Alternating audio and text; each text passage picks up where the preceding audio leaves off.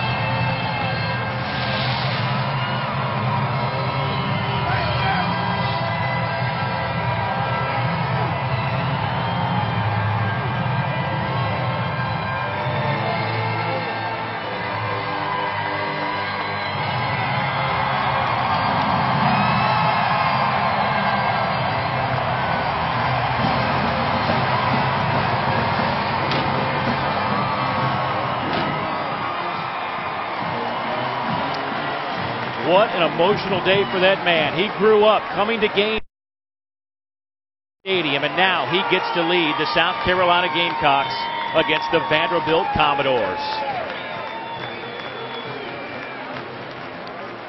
Yesterday in our meetings, he talked about high energy. He wasn't concerned that it might be too emotional. He wanted that emotion to lead into the game today. And he is certainly a high-strung man. You probably didn't sleep very much last night. Let's find out more about his feelings. Let's go downstairs. Casey Smith. Coach, the first time to lead this team out as the head coach, how did that moment feel? Unbelievable. Unbelievable. We've got a great group of young men. We've got a tremendous fan base here. We're excited to play. It's a thrill of a lifetime. How was the emotion in the locker room today? Like a rock concert. It was emotional. Really good. Really good. Thanks, Coach. Thank you. He looks like he's already played a game. Oh, my goodness. Sean Elliott, he is high energy, and he loves his guys, the O-line coach, and certainly It's a new day of South Carolina football. Well, we've talked a lot about South Carolina. Let's not overlook this Vanderbilt football team in the second season under Derek Mason. This is a team that maybe in the wins and losses can't really see a huge improvement, but when you look at the stats, Matt, this is a different football team. There's no question improvement has been made, and none more evident really than on the defensive side of the football. When you look at what Derek Mason has done over the breadth of his coaching career, it's been defense and his ability to coordinate them, and he took that over. The back end of the season, the regular season finale versus Tennessee, you could tell that that defensive unit under Derek Mason's coordination was an entirely different defensive football team, and that's carried over into this season, and you can see the improvement. It is drastic, and that has been their stronghold for this season so far. They need their counterparts to step up, but as of right now, Derek Mason's defense playing very good football. Well, Derek Mason has been in this situation before. When he was an assistant at Stanford, that's when USC let Lane Kiffin go, and they hired Ed Ogeron, and so he has seen this before, but I don't know that he's seen this kind of emotion. This was Sean Elliott pregame. Let's go! Let's go! Let's go! Take it there! Yeah, baby! Then he decided to run clear across the field, tapped everybody that was wearing a jersey on the back, give them high fives, got the emotion going, and then I have never seen this before. You're an O-line guy. You ever seen this? I've never seen it. That's a brave man. I'll tell you what, I don't know who should be scared, the players or Sean Elliott, because he was getting after it. That looked almost reminiscent of Ert Russell headbutting players on the sideline, but you can tell Sean Elliott is a charismatic leader and a guy that's bringing a lot of energy to the field. Well, the new era is underway. USC won the toss. They defer. Vandy will get the football first. That'll be a touchback, and Johnny McCrary will be the man leading the charge for the Vanderbilt offense. He has had some impressive numbers. It's been kind of an up-and-down start to this season, but yet coaches think he's the guy. Yeah, they like the way he has progressed. Needs to make better decisions with the football because, as you can see, so much of Vanderbilt's offensive success flows through Johnny McCrary's contributions. He's a mobile guy, a guy that can keep plays alive, but he needs to make good decisions with where he goes with the football and avoid those crucial turnovers. McCrary, the sophomore out of Decatur, Georgia, 6'4", 220. This Vanderbilt offense averaging just over 21 points a game. That's 12th in the conference, but they had from a year ago. They just had trouble getting it in the end zone. First play comes near side.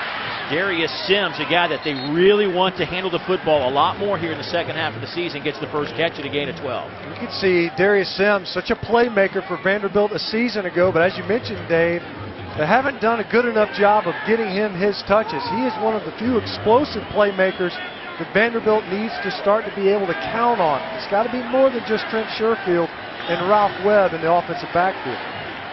They move the chains on the first play from scrimmage. It'll be first down and 10. From the 38-yard line.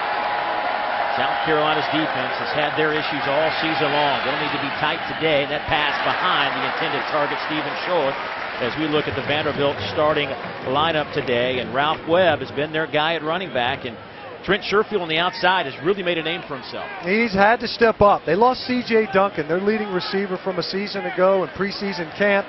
Sherfield has been a playmaker for the Commodores on the outside, but Ralph Webb is the guy that they want to center their offense around. They want to be a tailback-led offense, something they haven't been able to do throughout this season, but they want to be able to establish for the second half.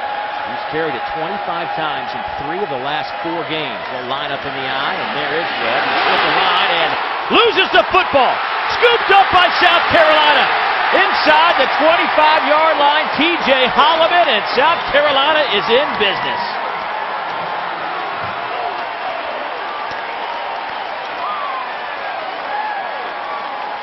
I'll tell you, Dave, you couldn't script it better if you're Sean Elliott. You got a fired-up football team. You've got fans in the stands in your first start, and you got a chance to get a quick turnover, and it looked to me like Ralph Webb ran right into the back of Ladarius Banks, his lead blocker, and it popped the football out. Regardless, excellent starting field position for this South Carolina offense, and this is an energized stadium. Obviously, the stadium and sidelines have a lot of emotions, but you tack on a quick turnover and a big swing of momentum early in the game. That is only the second fumble recovery by the South Carolina defense this season. Let's see what the offense can do with it here. Oh, first play. Perry Orth is destroyed. That'll be a loss of 11. Zach Cunningham, who has just been putting up some incredible numbers, continues his tear defensively. You know, that pressure really was set up by Stephen Weatherly. One of those guys that they think can be a difference maker. Flushed Orth out of the pocket, right into the arms of Cunningham. Between he and Darian Herring, they're the playmakers for this Commodore defense at their second level. There will go far side. Farrell Cooper trying to make a play. He's inside the 30 to the 29-yard line. They'll pick up 6 there. And right away, the first 2 plays, looks like South Carolina trying to throw the football. We thought they'd be a little bit more run-heavy, but through 2 plays going through the air. You can see that they want to get Perry Orth established early in the game. Excellent field position to start out with. See if you can't build his confidence. We anticipate that South Carolina will emphasize getting the ball out a little more quickly than they typically have. Fewer 7-step drops, getting the ball out on quick timing routes. 3rd down. Orth. That pass is low and incomplete. So now you're at the 29-yard line, and you're looking at 4th down, and they'll bring out the kicking unit. Jameer Jeffrey was the intended receiver. We've mentioned that this Commodore defense has paced their team all season long.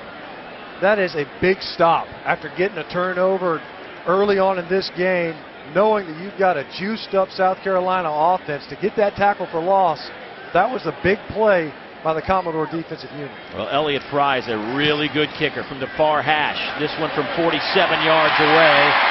And they'll take the 3 to start the game. So Fry now 12 of 16 on the year with the 47-yarder. 3-0 lead for South Carolina as Ralph Webb fumbled the football on Vanderbilt's opening possession, and South Carolina able to take advantage and get the 47-yard field goal from Elliott Fry. Boy, we have seen Sean Elliott for the past 6 years as an O-line coach, co-offensive coordinator. We've seen the emotion. And you sometimes see head coaches, when they get that title, kind of tone that down a little bit. Not Mr. Elliott. No. I don't see that happening. I mean, he was almost out of breath talking to Casey. He was so wound up. Sprint out with that visor in his hand. This kick will sail over the hedges and into the front row behind the end zone. So another touchback. And let's go downstairs to Casey Smith again. Well, Dave, you guys are absolutely right. Sean Elliott is not toning it down here on the sidelines. He just talked to Mike Matulis and said, hey, we cannot beat ourselves today. We're better than that. Let's communicate. And offensive lineman Mike Matulis said that coach dared them to match the intensity. Well, they're definitely going to have to do that today. Thanks, Casey. And along those lines of intensity, we touched on it briefly. Derek Mason, having been through this type of situation before, told us in our meetings this week that he really wants his team to just kind of weather the storm early in terms of emotion.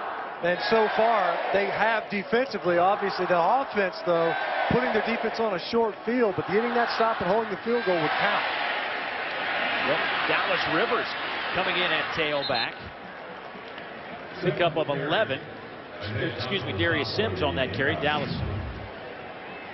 It's obvious, Dave, already. They're going to get Darius Sims his touches in this game. They already got him in the passing game early, and now the first carry of this series. And they'll go to Sims again. He is met right away at the 33-yard line. Rico McWilliams there to make the tackle. That'll be the challenge, I think, in this ball game. So far, what we've seen is horizontal passes from Johnny McCrary, easy to complete. But to challenge the South Carolina secondary to be sure tacklers in space. The more touches they can get Darius Sims, though, Dave, is ideal for them offensively, because as we've mentioned, both of these offensive units, they've had difficulty with explosive plays, 20-plus yarders. Sims is one of those types of guys. First charge timeout, South Carolina. So the Gamecocks will take the timeout. They were going with 2 tailbacks in that backfield as Ralph Webb checked back in alongside Dallas Rivers. So on a 2nd down and 11, you know, defensively, John Hogue was brought in as a defensive coordinator for this South Carolina team this year. And the numbers have not been very well, and he is just looking for some consistency. He repeated that 15 times last a couple days ago in our meetings. We seem to play well. series or two, play or two, and then there's that moment that makes you go, oh my gosh, what are we doing? So he feels like it's there, but they just haven't put it all together. Right, and it made adjustments. They slid Sky Moore from the middle linebacking position to allow T.J. Holloman to play their Mike backer spot so that they could get more playmaking ability at the linebacker. But they're also rotating Jordan Diggs and DJ Smith at safety today to try to get that level of consistency. McCrary will throw. Hits Sims. Boy, you can tell that number 6 is a big factor in this game plan, and he stays on his feet. Finally dropped after a gain of about 8.5, maybe 9 by Isaiah Johnson, among others. Yeah, Sims has 3 straight touches, attempted touches by this offense, making sure that he's getting the football early. And you can see already Darius Sims had a nice run earlier, but this Vanderbilt offense, despite the fact that they want to run the football, they throw it more often than any other team in the conference. Johnny McCrary, right now, these are basically extended handoffs, but it's the third and short scenarios like these where you have to be able to run the football. Vandy's second in the conference in third down conversions, over 43% on the year. They'll go with Sims. He'll pick it up right at midfield. It'll be first down and 10 for Vanderbilt and a 6-yard gain for Sims. One of the things that Andy Ludwig, the offensive coordinator, came down to Vanderbilt from Wisconsin a season ago. He likes to do a lot of formation shifts. You saw them bring Stephen Shoy from one side to the other. Sky Moore had a chance to get a tackle in the backfield, was unable to get it, got the conversion for the Commodore. Near side, pass caught, short field. He's inside the 45, down to the 43. That's a gain of 7. And we've seen Vanderbilt do this year. They picked up a lot of yards. Matter of fact, they have posted 400-plus yards in 3 of the first 5 games. They just got to find a way to score when they get the red zone. Right, that's the thing. They've been able to move the football in times, but they have to be able to capitalize, come away with points. They'll fake it to Webb, batted in the air, and it falls to the turf. That's the danger. You see that with some of these quick passes that come out early. The defensive linemen kind of get into that rhythm as well. We can't get up there and pressure you. We got to get our hands up. Defensive line coaches make sure that they kill their charges. Look, if you're not going to get upfield quickly enough, make sure that you get your hands up. That was Brucey Whitlow, guy that they like a lot, a natural pass rusher. Nice instincts there, getting his hands up. Yeah, the true freshman out of Opelika, Alabama. So now it's third down and 3. Flags are down. Before the snap, ball start, number 66 offense. 5-yard penalty, still third down. Blake Fromme, the junior. We mentioned Brucey Whitlow. Blake Frome's lined up across from him right now. They've likened Whitlow's first step to Jadeveon Clowney's. And I say it's not as fast as Clowney's, but if you're approximating what Clowney can do, you're doing pretty good for yourself. Frome's a converted tight end. Got a little bit nervous on that third down. That's a big penalty to back them up in the sticks. Yeah, now you're looking at third down and 8. Changes the whole dynamic here.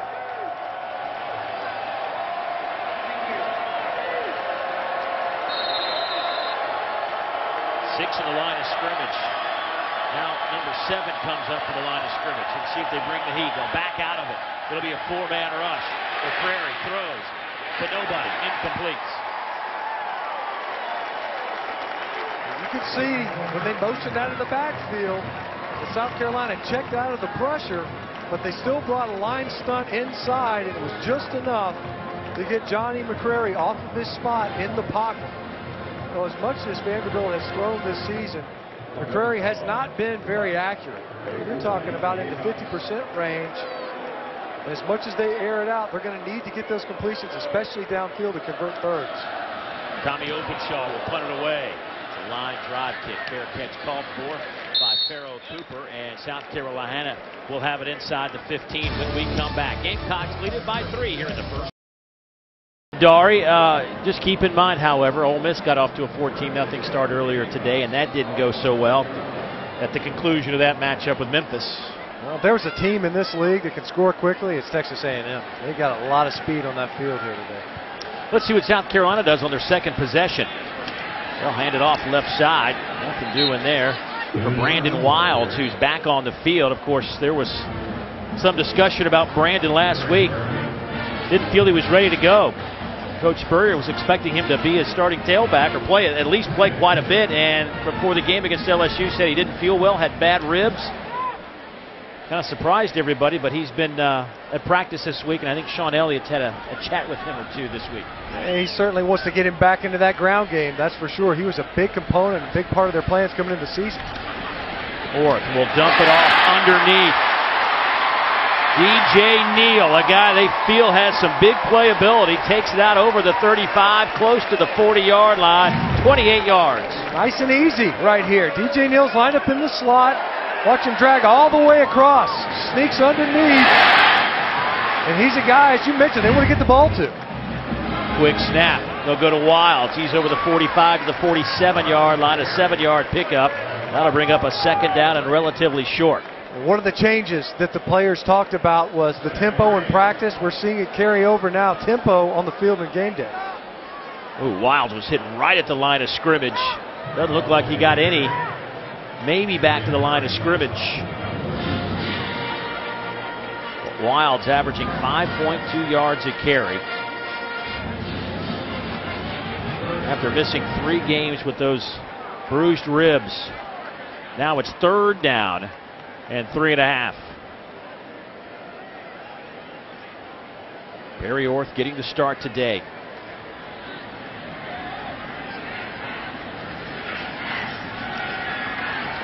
Coming near side, has a man, passes, caught, and goes to Pharaoh Cooper. First down, South Carolina inside the 30-yard line, 24 yards. Well, if you can get the football to Pharaoh Cooper, that's a winning strategy. Somebody busted on their route, that's for sure. It looked like Hayden Hurst, a true freshman, had no business being that close to Pharaoh Cooper, but that was a route that South Carolina had success with last week versus LSU. Inside handoff. Wilds inside the 25. Right now, South Carolina has Vanderbilt defense back on their heels a little bit. That tempo and the big play is a gateway for them to get right back over the football and snap it. Nice first down run by Brandon Wilds.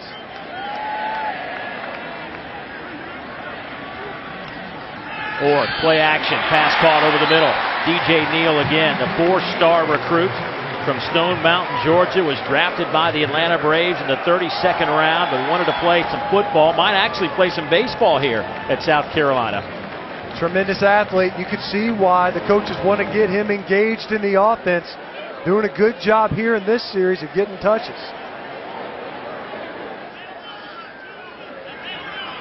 First down and 10 from the 15-yard line. They'll go with Wilds. He's down to the 12. Jay Woods in the middle of that defensive line making the play. Boy, the coach has been saying Jay Woods has been playing really well. The 280-pound sophomore out of Jackson, Georgia. He's a guy that's asked to anchor that interior portion of the Commodore defensive front. A guy that has to be active gap to gap to slow down the Gamecock rushing attack.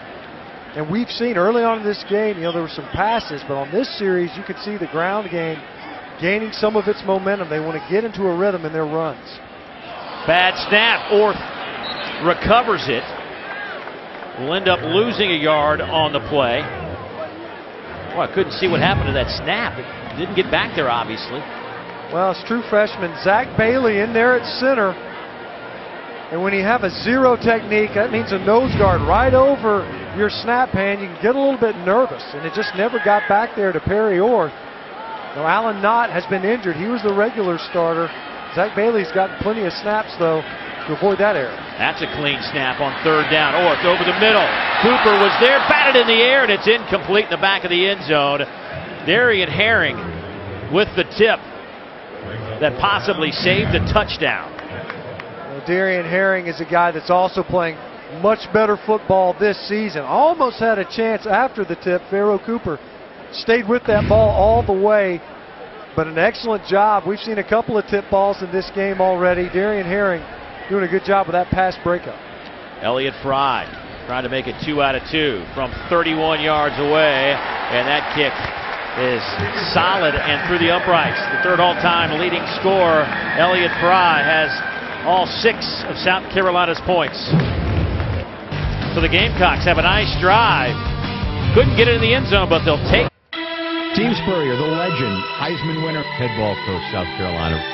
I mean, he's not only the best coach in Florida history, he's the best coach in South Carolina history. No one else has done that. It's bittersweet. I'm sad to see him go.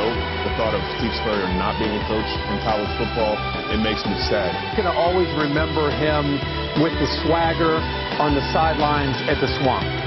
This was not easy for him. He's a great competitor. He loves college football. And when he steps down, you know it's got to be something heavy in his heart that makes him do it.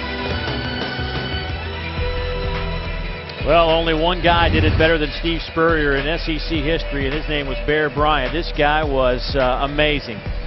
The head ball coach just liked to draw up plays, coach him up, pitch it around.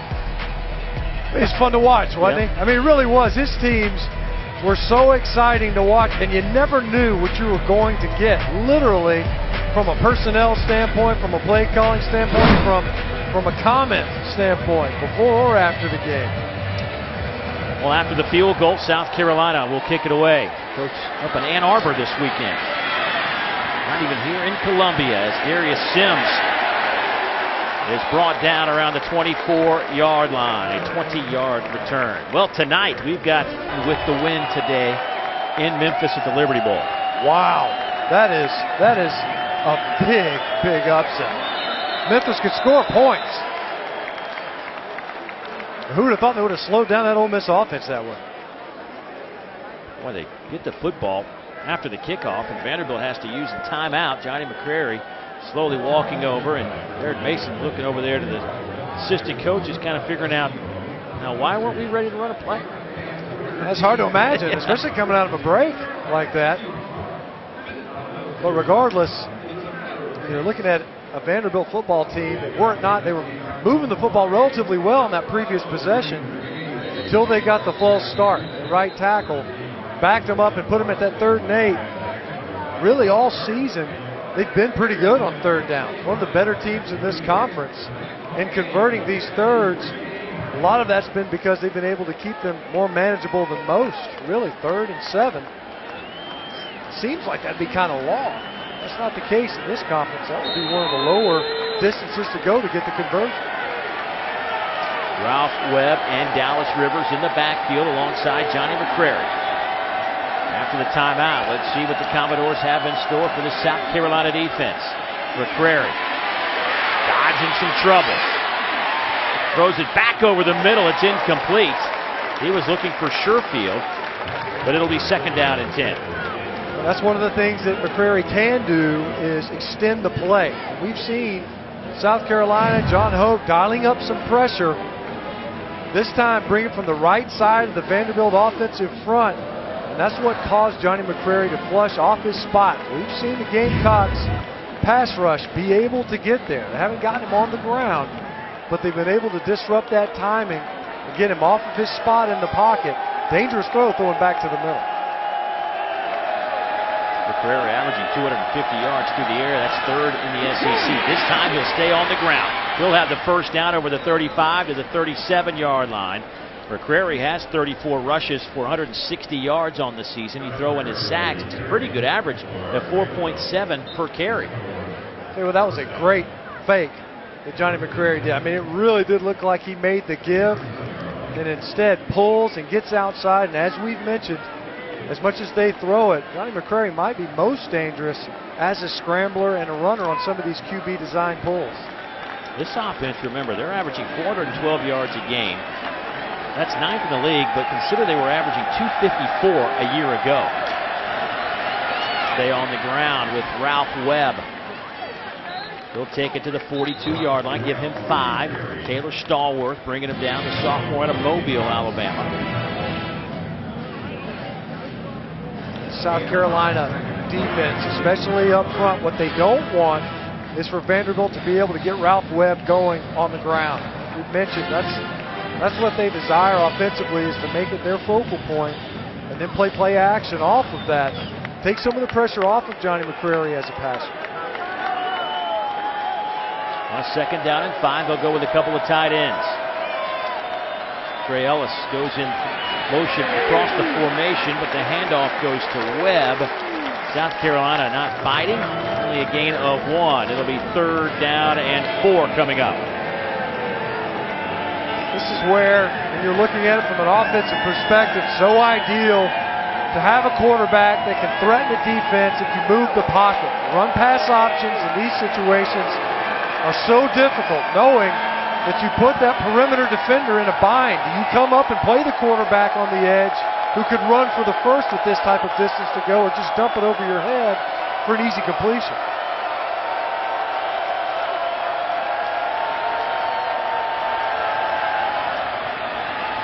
McCrary runs the option. They'll have the 1st down. McCrary on the carry. Needed 4, got 5. Darius English brings them down. Pretty good job by the right side of the Vanderbilt offensive front, releasing and getting upfield quickly to the 2nd level. Put a defensive end, Gerald Dixon, in a bind, making him make a decision. That's the beauty of the option play. You can always make that defender wrong. They will swing it out to Webb, who wasn't even looking. Incomplete. That was close to being a pass. A backwards pass.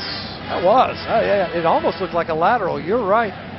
And even if Ralph Webb were looking, that pass would have turned him completely around on those swing passes. You want to be able to lead your running back. You can see it there. McCrary behind the head of Ralph Webb, who hadn't even turned to make that reception. So now it's 2nd down. They will say it was a lateral, so they lose the yardage, backed up 4 yards, and a big collision on the outside. Jonathan Walton coming up to make the play. Chandler Durrell with the catch. This is what they're asking or forcing the Gamecock defenders to do. Just these quick pop passes, a quick stork pass out wide with the other receiver blocking on a defender, and then forcing the Gamecock secondary to make tackles in space. That time, excellent job of getting Durrell on the ground.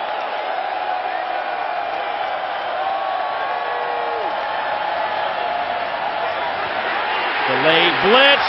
McCrary loses the football. It's still on the ground. Recovered by Webb, but a big loss back to the 31-yard line. A loss of 14. Darius English forced to lose football. Well, we've already seen Blake Fremang have a difficulty sitting in his stance, but that time Darius English got a great get off, great first step, and was on the edge of the right tackle right away. And you can see as he's coming in, both of his arms free to strip the ball away from Johnny McCrary. Tommy Openshaw averaging 41 yards a punt this year. This 2nd punt today. High spiral. Pharaoh Cooper will make the fair catch. South Carolina with the football. They're up 6-0 after a couple of field goals. Let's go downstairs to Casey Smith. Well, Dave, devastating floods hit the state of South Carolina 2 weeks ago, and through the tragedy, what these people in Columbia saw was support from the rest of the SEC, including Vanderbilt, who is here in Columbia today. In Nashville, they sent 2 18-wheelers full of water and supplies to Columbia, and they said that the Nashville was overwhelming. They said that they had so much water that they had to give the Red Cross in Nashville the extra water. The football players were very involved, and I'm hearing that Vanderbilt said they just wanted to show the support from the league. Yeah, the community here that we have been around, certainly very, very thankful for all the support that they got from the surrounding communities. Boy, this conference really steps up when others need help. Pharaoh Cooper. Another big catch by their big play receiver, 23 yards. A formation that we will likely see more of for South Carolina, something that Sean Elliott said that he would implement. 2-back sets, but also 7-man protection to give Perry Orth the time to deliver the ball. Quick to the line. There goes Brandon Wiles running hard. He'll pick up another 5 yards. That's what Sean Elliott told us yesterday. I love the 5-yard run. Yeah, who won? You back a couple of those up, you get you a 1st down. But he likes having his running backs in there. He likes that 2-back set Not only does it give you flexibility and protection like on the previous play, but you also have 2 ball carriers and potentially the quarterback as a third in your offensive backfield. He'll throw near side. Ooh, dangerous throw, but Cooper is there, makes the catch. I think he had enough for the first down. Going to be very close to the line. Darian Herring pushes him out of bounds. Watch how close this was to getting picked off, perhaps. Oh! It looked like Arnold Tarpley, too, was trying to get up, and instead of playing the ball, he was playing the block. Otherwise, that's easily picked going the other way. They will give him the first down. They'll scrimmage from the 44-yard line. And flags are down.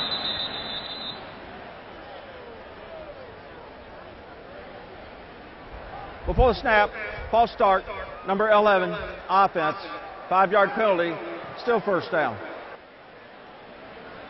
Barrow Cooper on the far side of the field.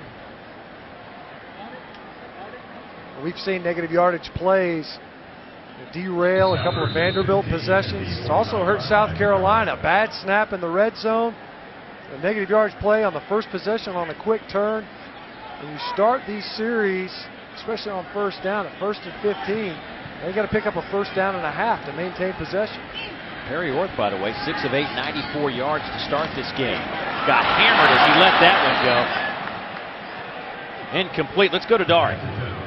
Straight Alabama roll is on, guys.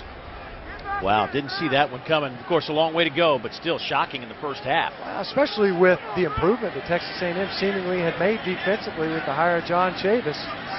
You know, it's hard, especially when it comes to stopping the run, to make that big of an impact in one season. You got Ole Miss loss, the loss to Ole Miss by Alabama maybe woke up that Crimson Tide team a little bit. Certainly somebody rattled their cage because they've been playing some pretty good ball ever since. Offensively, the Tide seem to play much better on the road than they do at home. I don't know why that is, but it seems to be the case.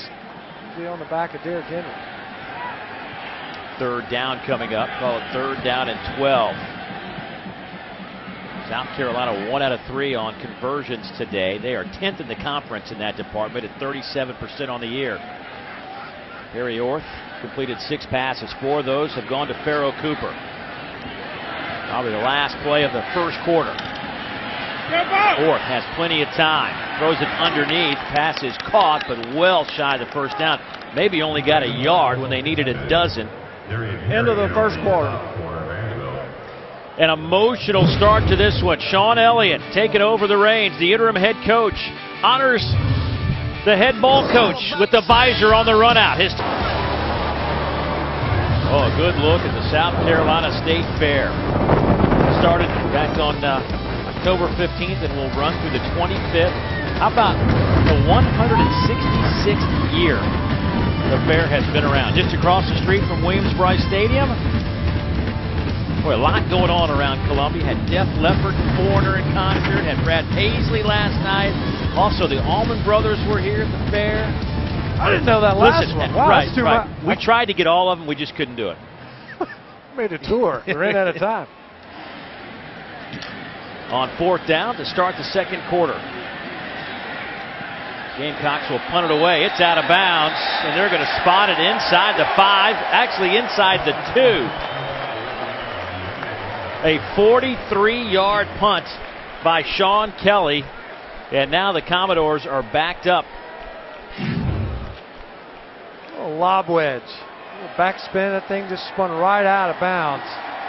The specialists so far for South Carolina doing a great job. If it's not Elliott Fry banging in these field goals and Sean Kelly pinning the Vanderbilt offense deep and in the shadow of their own goalposts, giving South Carolina an opportunity to get a defensive stop in field position if the Doors can't get anything going. From just outside the 1-yard line, Vanderbilt will line up in the I. Ralph Webb is your tailback. He'll get the handoff, and he's met there, but falls forward and picks up a 1.5 yards. Out to the 3-yard line. Marquavius Lewis did a great job of crashing down from the backside to make that tackle from behind. You know, you get into these situations, you practice it during the week, it's coming out offense, where you have to give your unit a little bit of room to operate, a little bit of breathing room. That run might have been enough to loosen things up. Play fake, throwing out of the end zone. McCrary in trouble, launches it up, looking for Shoy, the tight end. It's incomplete. Boy, McCrary ended up in the field goal net along the hedges in the back of that end zone. Once again, you can see that once you get a little bit of room, everyone's expecting yet another run. That time, though, Marquavius Lewis able to elude the would-be cut block. Cleaned up by Dante Sawyer to get in Johnny McCrary's face. A dangerous throw. And now an incredibly difficult third down after that incompletion. The Gamecock defense is stepping up big on the heels of Sean Kelly's punt.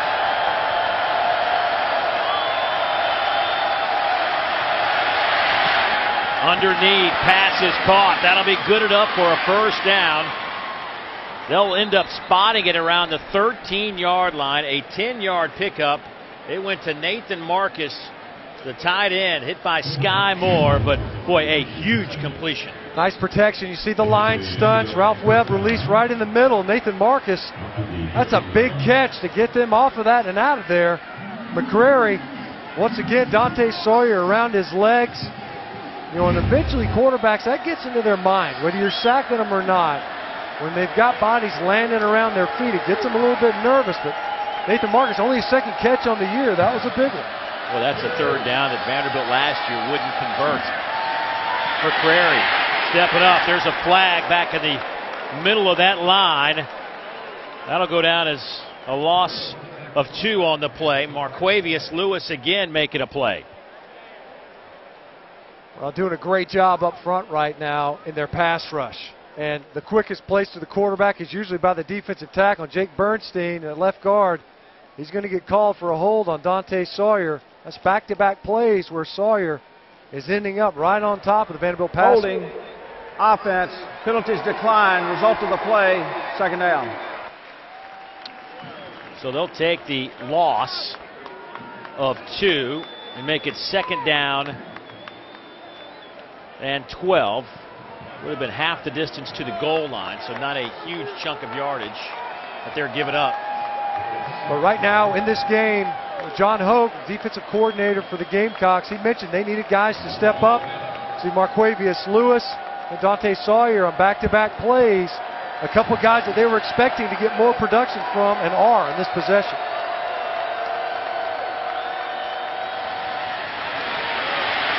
McCrary scooting to the near side, and he'll have the first down. Everybody was going to the opposite side of McCrary, using that 6'4" frame, and gets the first down. He's such a long strider. He doesn't look like he's moving that fast. But what he does such a great job is if you take one false step, and that time Boosie Whitlow is the true freshman, he bit inside on that zone fake, and McCrary just pulls and runs. He's a guy that if he gets a step on you, he can get yards. That was more than enough. They'll go with Webb. Ralph out to the 28-yard line. TJ Holloman there to make the play. Remember, this drive started back at the 1. They have gotten out of trouble, that is for sure. And look at that, it's second down at about 5.5 here. A couple of big conversions. How big was Nathan Marcus's catch? But right now, Johnny McCrary, he's already demonstrated here early how dangerous he can be if things break down when he gets out on the perimeter. Fake it to Webb. McCrary will throw. Pass caught by Shoy. He'll get a couple of yards. They will mark it at the 31-yard line. So now you're looking at a third down and about 3.5. Jordan Diggs on the coverage for the Gamecocks. Jordan Diggs is a guy who's kind of on notice. He and DJ Smith at the safety spot. They're trying to find a spot for both of those guys. Incomplete. Looking for Shoy again. That's twice now, Dave, where we've seen Vanderbilt receivers on these quick passes. Once Ralph Webb was a lateral. This time McCrary, he was either early with that ball, but either way, that play was going nowhere. You can see that Chris Lamon's a guy that South Carolina just got back and healthy. He was upfield and all over Caleb Scott if he was the intended receiver. So 4th down, Vanderbilt will punt. Openshaw. Another good kick, but Farrell Cooper with a chance to return it. Here's a little bit of a hole. It closes quickly, and Vanderbilt able to take him down at the 31-yard line. A 41-yard punt. When we come back in Columbia, South Carolina on a gorgeous day. Couldn't draw it up any better. South Carolina leading 6-0 over Vanderbilt here in the second quarter. We are joined up in the booth by the athletic director of the South Carolina Gamecocks, Ray Tanner. And Coach, thanks for joining us. I know the last 2 weeks have been crazy. I certainly wouldn't want to be in your shoes, and I think the community here, and not just Columbia, but around the state of South Carolina, has really had to recover in a big way. And you know, we talk about this league, how the fans are always passionate about their team, but I think they're passionate about this league. What can you say about the resolve of this community and the support you got from around the area? Well, it's been very, very special. You know, we went through a very difficult time with the flooding. We had so many people displaced. We had loss of life. And then so many people joined arms and held hands together. And our conference stepped up. Vanderbilt brought a truckload of water and supplies. What LSU did for us by moving the game and accommodating us was very special. There are difficult times that many people come together during those adverse conditions. And certainly it didn't end. Your week didn't end with the flood, as you found out, I guess on Monday, that your head ball coach was going to step away from coaching the South Carolina Gamecocks, as Perry Orth looks to throw on 1st down and has a wide open Adams. That'll be a 1st down for South Carolina. Take me through what happened. I mean, with the coach, how you found out and how this whole process went down that Monday and Tuesday. Well, Coach Spurrier, he's been great since I've been the athletics director about communicating. We talked a little bit before the Missouri week, and he wasn't ready to step away, or didn't have that conversation. But he was telling me this might be the end of the year for sure. And then as the weeks went on, we talked. And then after we got back from LSU on Sunday, we spent some time together. And he said, "I really think that it'll be the right time." And I tried to talk him out of it. I said, "We can go to the end of the year if that's what you want to do." And the more we talked about it, he said, I'm convinced that it's the best thing for our football program, our university, to do it now. And you know, he is a Hall of Famer, so he convinced me it was the right thing to do, and the team has really rallied. They supported, and we're celebrating his career. There's Farrell Cooper with another 1st down. Tell us a little bit about the process of arriving with Sean Elliott, knowing that you had an opportunity to visit with some of the other members of the staff, and Coach didn't endorse any singular guy on his staff for this job. Well, on Sunday afternoon after we talked, and he said, "You know, I want to tell you that I think we've got some really good head coach candidates, some good guys that can take over me in the interim." He said, "So I'll let it be your decision. I don't want to endorse anybody particularly." But he told me on Monday night, "I'm going to tell the players, and then you can talk to the coaches, and we'll go from there." So after practice, about 8:15, for the next couple of hours, maybe 3 hours, I visited with 5 of the coaches. We had the interviews and went through the process. And soon after midnight, I called Coach Elliott, and I said, "You know what? I feel great about you right now to take this team over. You have passion, enthusiasm, you're organized, and you love the Gamecocks, and you have for a long time. Let's go." And he was excited, and you saw him come out of the tunnel today. Yeah. Okay, well, the next question, obvious question, is what is the process now for finding a replacement? Well, certainly we're going to try to get the best man for this job. We feel like that, you know, it's a very attractive job. Coach Spurrier has taken this program to a different level, and I think we'll get a great candidate. Certainly Sean Elliott and what he does in this last 6 games, it counts a lot, but I think we're going to attract a top caliber coach without question. One final question about your coaching position. There are a lot of other jobs that have come open recently. Does that make this job, the task of finding a new coach, a little bit more difficult? How does that factor into it? I think it could be perceived that way, but I think more importantly, we've got to have someone that really wants to be here and put the roots down. We're not a program where people come and go. We're a destination, so I think that's going to play into it. We'll get the right person for this program here at the University of South Carolina. I'm sure you will. I can't thank you enough for coming up and speaking on a couple of really big issues that have been around here in the Columbia and the state of South Carolina. Wish you all the best and good luck with the coaching search. Well, thank you guys. It's great to have you here today. Thanks, buddy. Thanks, Coach.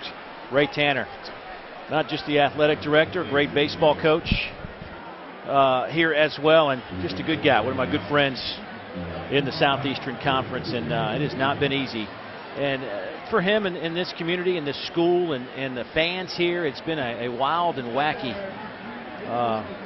week, to say the least, around this football program. But if you're a Gamecock fan, so far so good. 39-yard field goal attempts off the foot of Elliott Fry, and it hits the upright. From the near hash, it is no good. So Fry misses for the first time today. He hit from 47, from 31, and that nice drive ends with nothing on the big board. Wow, they squandered a great drive. You could see it get all the way downfield. The specialists have played great, but the Gamecocks. Of course, when you have this middle of the day kickoff, that Watch ESPN app comes in real handy. 9:04 to go, second quarter. Vanderbilt trying to get some points on the board, but that one didn't work. McCrary keeps it, and he has sandwiched Taylor Stallworth and Sky Moore. Sky having an unbelievable year. Leads the team, came in with 58 tackles.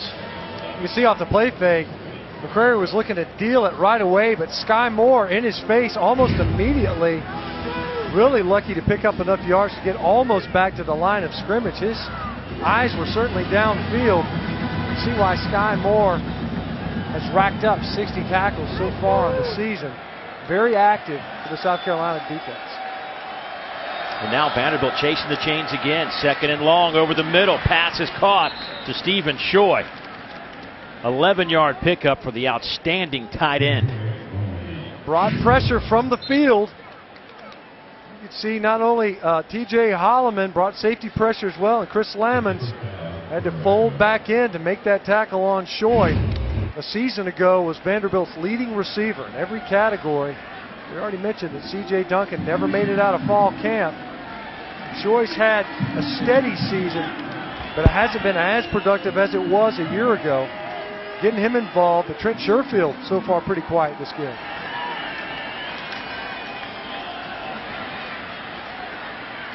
Boy, a flag comes in, possible face mask as Ralph Webb spins and turns out to the 38-yard line. A tough 6 yards for Ralph. Holding number 56 offense.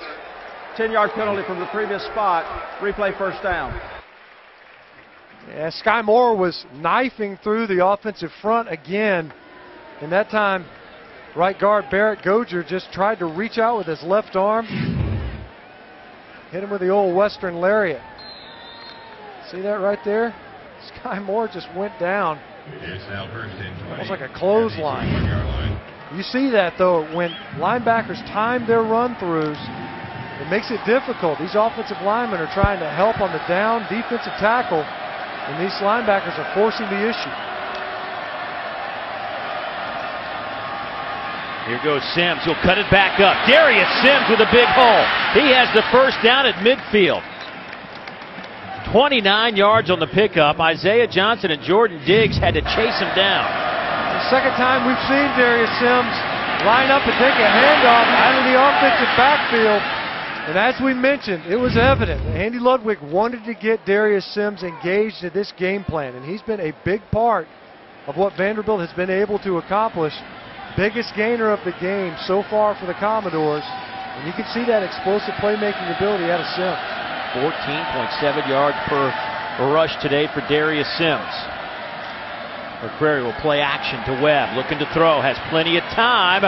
Pass is caught at the 34-yard line. Goes to Caleb Scott, the sophomore out of Swanee, Georgia. Picks up 16 more yards for the Commodores. Caleb Scott is just running free on this route. Literally not a Gamecock defender within 15 yards. And when you see him right here, he's just going to watch him pop off of the line of scrimmage and then just gets lost in the wash. Chris Lammons lined up across from him initially and just let him go. McCrary will throw again, or attempt to throw again. That one was behind Stephen Choi. T.J. Holloman put the pressure on the quarterback. Also brought pressure from T.J. Gurley, and that's the challenge when you pressure in the same spot. Oftentimes, the extra blocker, running back, tight end, there's only one of them. He's got to pick one of the two. T.J. Gurley got back there first, and T.J. Holloman was there to clean it up. And we've seen McCrary all game long have to deal with some pressure as he's trying to deliver the football. 5 plays, 45 yards for the Commodores. It's their best drive of the game. McCrary has time, dumps it off underneath Ralph Webb with a stutter step, and he'll have the first down at the 20. He'll pick up 14 yards. Sky Moore will bring him down. But now the Commodores touching that red zone. Well, Vanderbilt started out nibbling at the edges of the Gamecock defense. A lot of horizontal passes, but now you see Ralph Webb. He just gets over the football and gets his quarterback a target. And we're seeing the Carolina defense, they're ceding so much ground in the middle part of their coverage. That zone is incredibly soft over the middle of the field. Over the middle. Pass knocked away at the goal line. Looking for Trent Sherfield, but this is the red zone that Vanderbilt has had a tough time cracking this year. They are just at 60% scoring. That is last in the conference in red zone offense. Such a difficult throw to try to make right there. Isaiah Johnson coming over from his safety position. See, pretty good coverage. Even had to try to slide it over the outstretched hand of T.J. Holloman. Vandy's also only scored a touchdown in the red zone 40% of the time. They've been there 20 times, only 8 touchdowns. 2nd down and 10. McCrary, little shoulder fake, he'll keep it himself. Cuts it back to the 10. That'll be another first down. Give him 11, it'll be 1st and goal. We've seen that over and over here in this game. Either design runs, scrambles to extend the play. And Johnny McCrary, that's a pretty big body. 6'4", that can get forward. And he's able to get just enough yardage to make it a 1st and goal scenario. And as you mentioned, this is an area that has really concerned the Commodore offense. They've struggled once they get it into scoring position to finally punch it into the end zone.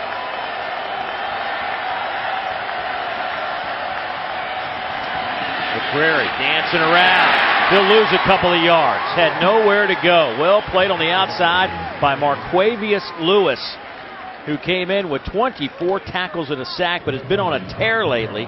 The junior college transfer had 9 tackles against LSU. Well, they run a play action. You see Barrett Goger pulling around. Johnny McCrary, that ball clearly was intended to roll up inside following Stephen Shore. And you can see Coach Elliott fired up with the defense bowing its neck in a 1st and goal scenario. 10th play of the drive. 2nd down and goal now from the 13-yard line. Here's Webb. He's hit by Holloman. Falls down around the 7-yard line. Give him 5 yards. Good job by T.J. Holloman. We mentioned him earlier. As he dropped back into coverage, we've already seen him make his presence felt the first possession, getting that fumble recovery. Big 3rd down for the Carolina defense. South Carolina's offense has been able to get the ball downfield, but only coming away with either field goals or field goal attempts. Now Vanderbilt with its best drive of the game and a scoring opportunity. A chance for the Gamecock defense to complete this red zone defense. Over the middle, big hit, incomplete. T.J. Holloman hits Chris Quintera, who was slow to get up, and a flag comes in from the back. I wonder if they're going to say that this was a targeting call. Well, that flag came in really late. Quintera coming across. And you see there the crown of the helmet, and it was bang, bang. Personal foul, targeted defensive receiver of the defense. The play is under further review. Well, I think that this might cover all the checkpoints. Launching, crown of the helmet, defensive player. We've seen it before where seemingly it marks all the checkpoints. You see the ball down. Holloman coming in there to make a play. And the crown of the helmet's one of the elements. The head and neck area is one of the elements. You see there, it seemingly meets all of those. The only part that's curious, Dave, is it was well after the play had been completed. There was 2 or 3 beats before that flag came shooting in. There's no flag, there's no flag. And it was right about now when that flag was finally thrown. That would be a huge loss for this South Carolina defense. Not only are you going to pick up a 1st down on a 3rd down scenario, But T.J. Holloman was one of those defenders that John Hoke singled out. They had to make it a point, find a way to get him on the football field, and he's already made some plays for this Gamecock defense.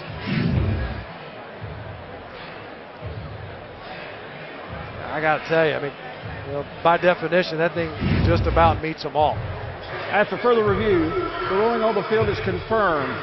The penalty is half the distance to the goal from the previous spot. Automatic first down. Number 11, South Carolina, is disqualified.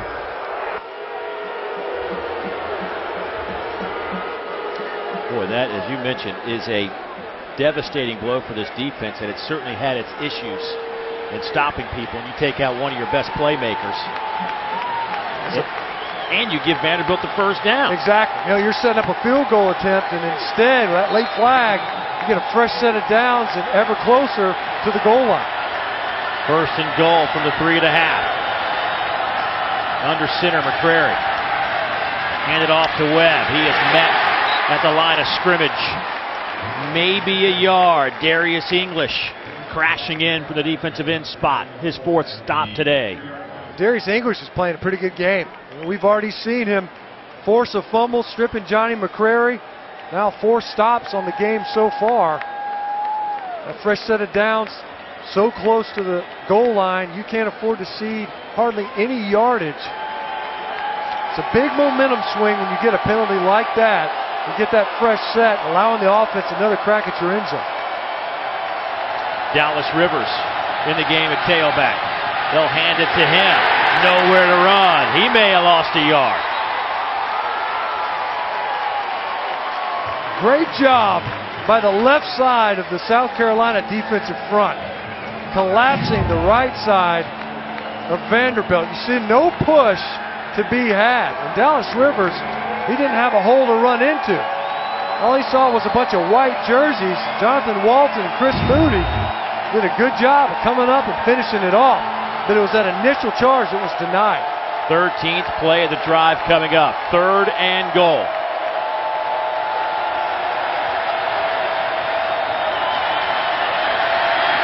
McCrary wide open in the end zone. Touchdown, Caleb Scott. It's the second time where Caleb Scott has lined up just off the end of the line of scrimmage and has slid through the South Carolina defense. Watch the coverage just lose track of him. He just gets lost in the traffic, and he is all alone on the opposite side of where he lined up. It's twice now where we've seen that work out. Vanderbilt able to capitalize on their best drive, ultimately getting in the end zone, aided by that personal foul. Point after. Up and through the goalpost, and with that, Vanderbilt will take the lead. The targeting call on 3rd down and goal sets up Vanderbilt with a 1st and goal. They cap it off with a touchdown pass. Vanderbilt has taken the lead 7-6. Caleb Scott, the sophomore, with the first touchdown reception of 2015 for that youngster. 14 plays, 79 yards, 6:43 off the clock. That's a big boy drive. Better than anything they've been able to produce thus far. Their first 4 drives, 26 plays, 86 yards, no points in that one drive alone. They almost eclipsed the yardage mark. 14 plays, almost 80 yards, and able to come away with 6.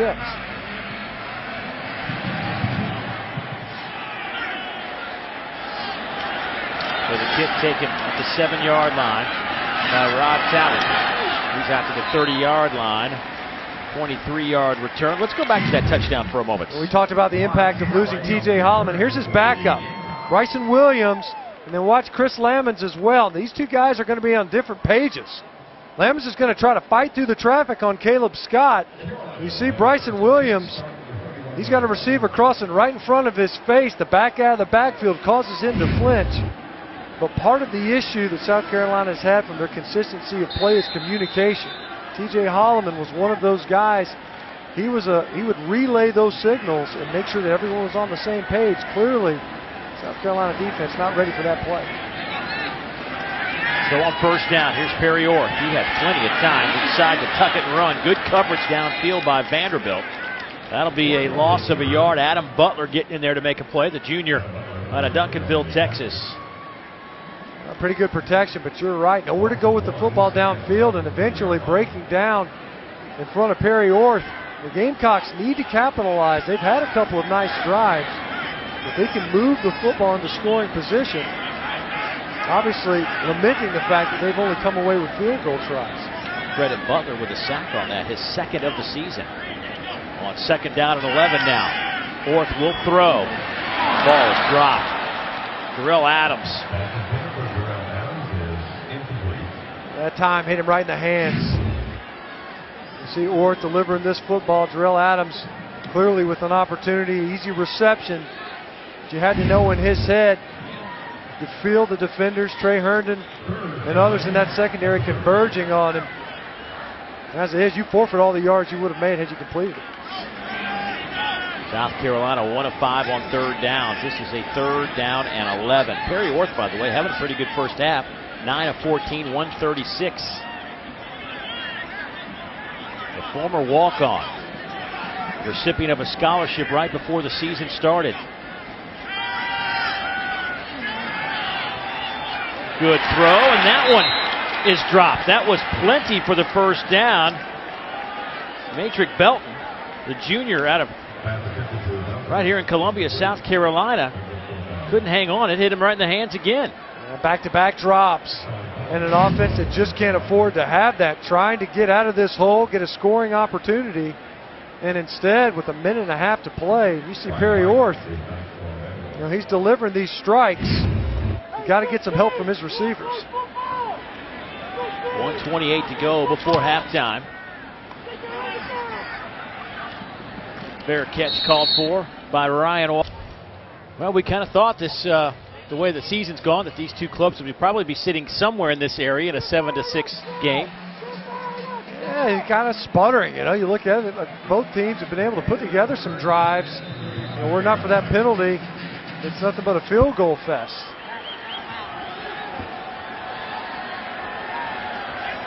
First down and 10. Commodores do have a couple of timeouts in their pocket. Quick slant, pass caught. That should be good enough for a first down. That one goes to Trent Sherfield. 35 catches on the year for Mr. Sherfield. He's a guy that, you know, they needed him to come on and played quarterback in high school. Never played receiver before as a true freshman last year. McCrary trying to dump it off underneath. Looking for Dallas Rivers. It's incomplete. Clock will stop with 1:08. The second time where we've seen South Carolina do a good job getting their hands up, breaking up those passes. That time Dante Sawyer again from his defensive tackle position. You can't say enough about a defensive front's ability to do that. Disrupt the timing of everything. It's just as good as a knockdown by a cornerback. Second down.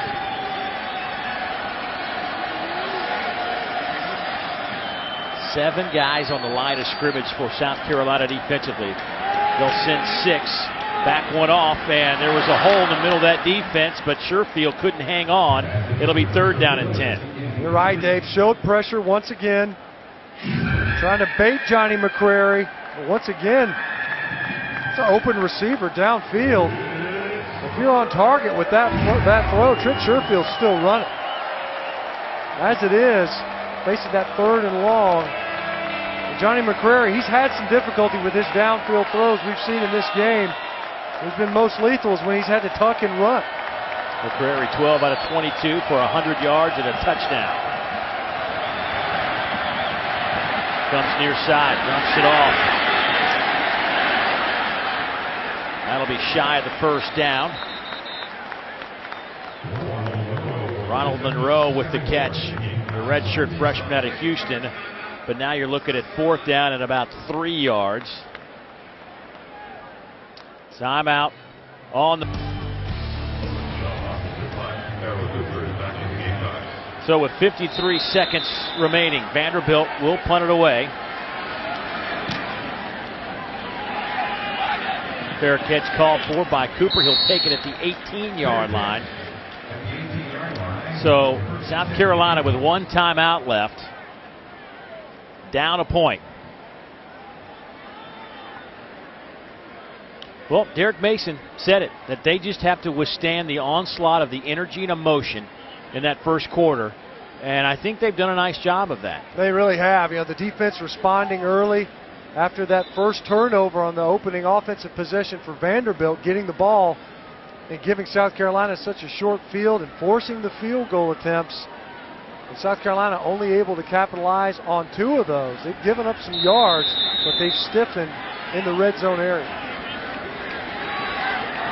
Well, let's see what South Carolina wants to do here on first down. They will run it. Inside handoff. David Williams. He's to the 35. That'll stop the clock for a moment. An 18-yard pickup. Oren Burks brings him down, and one of our officials slow to get up. The umpire, you know, I think maybe he wasn't anticipating that ball to break out like that. David Williams did a good job of eluding the tackle, but he ended up clipping our umpire.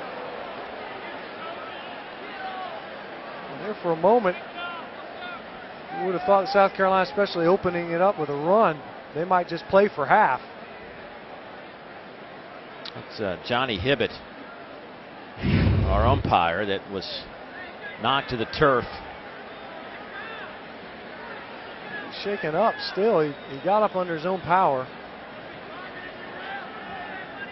David Williams kind of broke out, snuck up on some folks. I don't know if a cleat might have come up and caught him right there in his lower leg. Yeah, Darian Herring, he kind of leg whipped or back around, and his cleat caught him right below the knee. Bam. Well, remember that for a long time, 7 officials were the norm, but this year across the board in the SEC, it's an 8-official group. They made it official now. You'll be able to accommodate some of these tempo offenses. Make sure that they had an opportunity to officiate the game appropriately. Now it looks like everybody's okay to go. South Carolina with 4 wides, looking like they're going to take a shot at this.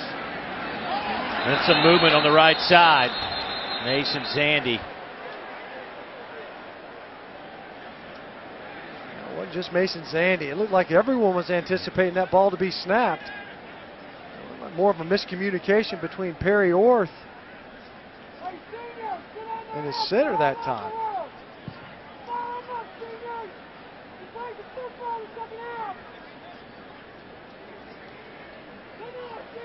We've already seen one bad snap earlier. It was an errant snap by Zach Bailey. This time Alan Knott, the veteran, he was a little bit late with that ball. Snap, false start, number 74 offense. The clock was running under a minute. The false start carries a 10-second runoff, set the game clock to 21 seconds. South Carolina has elected not to call timeout to save the 10 seconds. You see everybody's moving except the center. And it was Zach Bailey in there, the true freshman. He's had his difficulties. He was expecting that football a little bit earlier.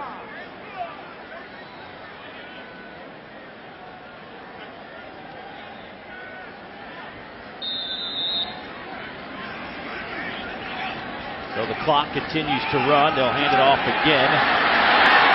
Boy, a big run for Brandon Wilds. Now the clock stops at 11 seconds, and you're in South Carolina territory at the 45. You got a kicker who's hit a couple over 50 already this year. So clock to football, 9 seconds to go.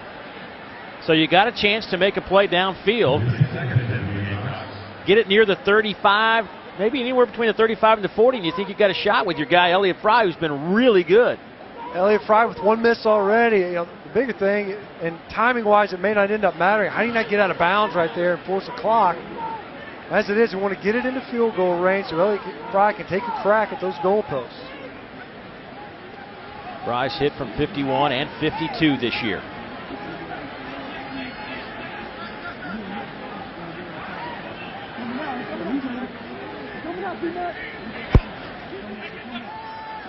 They'll swing it to the far side. Stutter steps to the 38. Timeout taken. South Carolina gets the timeout with 2 seconds on the clock, and you're right in that range where you think you might have a decent shot with Elliott Fry now. As we mentioned earlier, most of the scoring in this game has been by the specialists. I'll tell you what, at the end of that run, Zach Cunningham, he got a handful of face masks on Brandon Wilds. No flag, that would have been huge. You're talking about another 15 yards at the end of this run. It changes the complexion of this attempt. As it is, a 55-yarder. We already noted there, that's 3 yards further than anything Fry's ever hit. Hit that career-long 52 against UCF a couple of weeks ago. Hit from 51 versus Georgia. This will be from 55 yards away from the far hash. Sean Kelly will hold. Drew Williams will snap it. The kick is on the way. No good.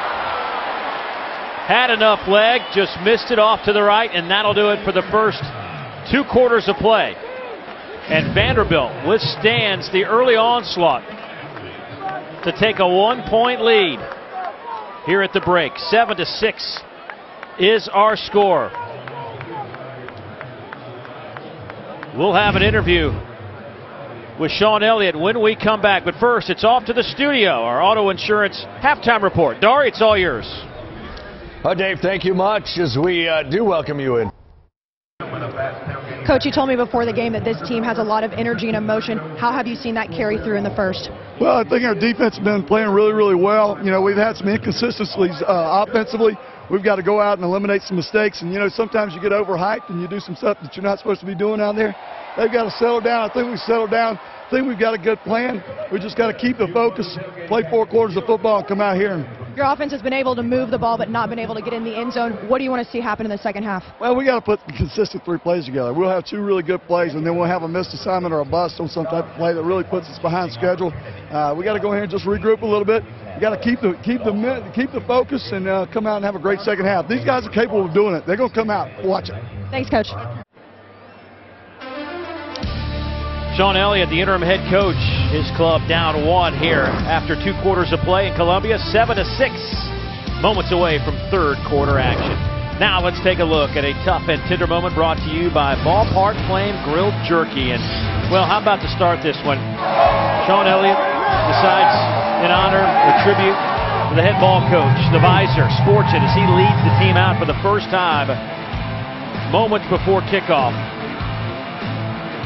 Thinking about the legendary Steve Spurrier, who stepped down, resigned as head coach Tuesday morning, and gave the keys to the car to that guy. A fitting tribute to start this game off. You take the field with the emblematic visor of the former head ball coach. You know, if anything, you can tell that this program, they don't feel abandoned. They don't feel like they were quit upon. They probably didn't like what happened, but you can certainly get the sense that they understand why it happened. And it doesn't seem like there's any animosity. You know, some of the commentary has been around that. This is a program that seems like they've wanted to pull together. They just want to get on the winning side of the ledger again.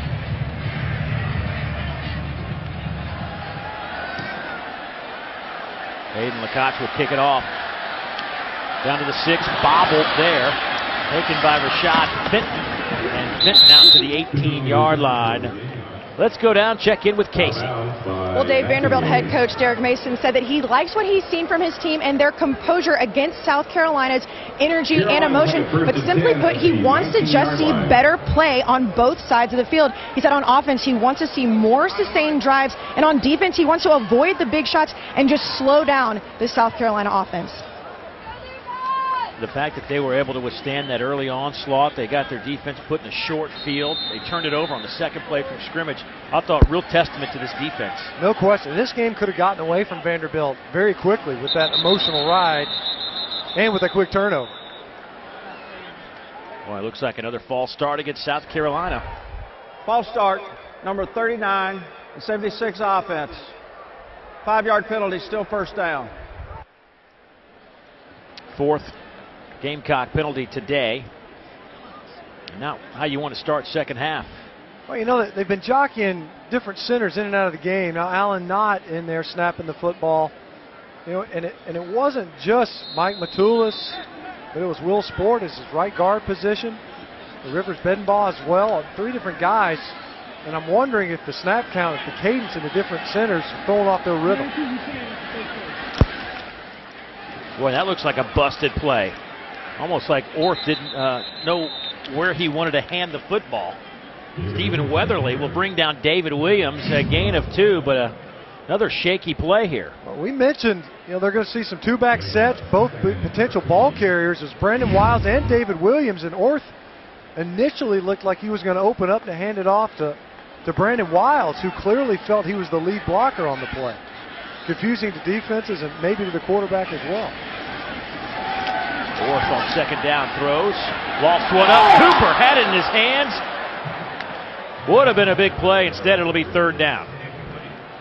Once again, that time Zach Cunningham got his hands up and disrupted Pharaoh Cooper's vision just enough. But that's at least the 3rd drop we've seen in this game, where South Carolina receivers have had their hands on the football and were incapable of making the catch. But that was a really nice touch on that pass. He dropped it just over the hands of Cunningham. Receivers got to help out their quarterback, who's now 10 of 17 for $144. No touchdowns, no picks.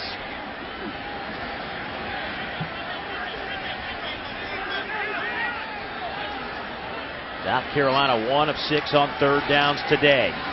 Orth has to come underneath, and Adams dragged out of bounds, well shy of the line to make. He's at the 23. The first down marker's at the 29. They'll give up 7 yards on the play, and here comes the punt team. And not the way you want to start the second half if you're South Carolina. And as you mentioned, you get the false start, and you turn around and you're having difficulty figuring out where you want to open up on the handoffs, busted plays, versus a defense that's been more than opportunistic, done a good job of slowing you down in the red zone. Boy, good driving kick from Sean Kelly. Sends Ryan White back to the 20 for a fair catch, a 52-yard punt. Well, tomorrow we've got here at 7-6, Johnny McCrary coming back onto the field after a touchdown pass late in the second quarter to give his team the 1-point lead. 13 of 24, 106 yards. Johnny also 9 rushes for 19 yards. They'll use Sims, the playmaker, Darius Sims to midfield. Cuts it back. Brought down at the 37-yard line. No flags on the play. And what a start for the Commodores, a gain of 41. This time, when we mentioned T.J. Holloman, he's out of the game, and his backup, Bryson Williams, that time came underneath the block. He and Jordan Diggs at his safety position with poor run fits, opening up that alley for Darius Sims for the big hitter on the ground. How about his numbers? 4 carries, 86 yards, averaging 21.5 per tote. Coaches weren't kidding us when they said we got to get 6 the ball more.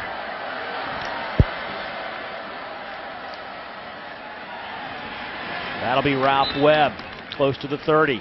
Brought down by T.J. Gurley. Well, you talk about, from Derek Mason's perspective, the need for his team to ride the emotional wave as this game opened up. So the way that first half ended, South Carolina, they need to avoid the lull. And offensively, you came out and you didn't really acquit yourself very well. You didn't do much with that first possession. Now defensively, after a big play, they need to answer the bell and get the ball back.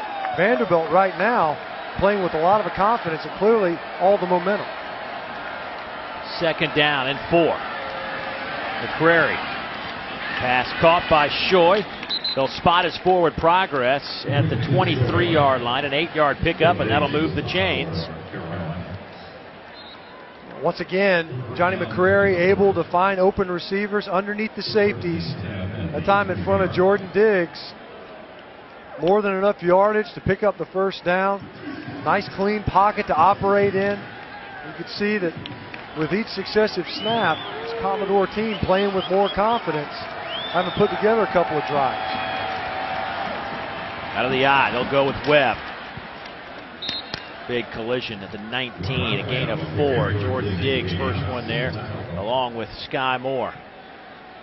But as you mentioned, we were talking with the South Carolina coaching staff. What's wrong with a 5-yard gain? Nothing.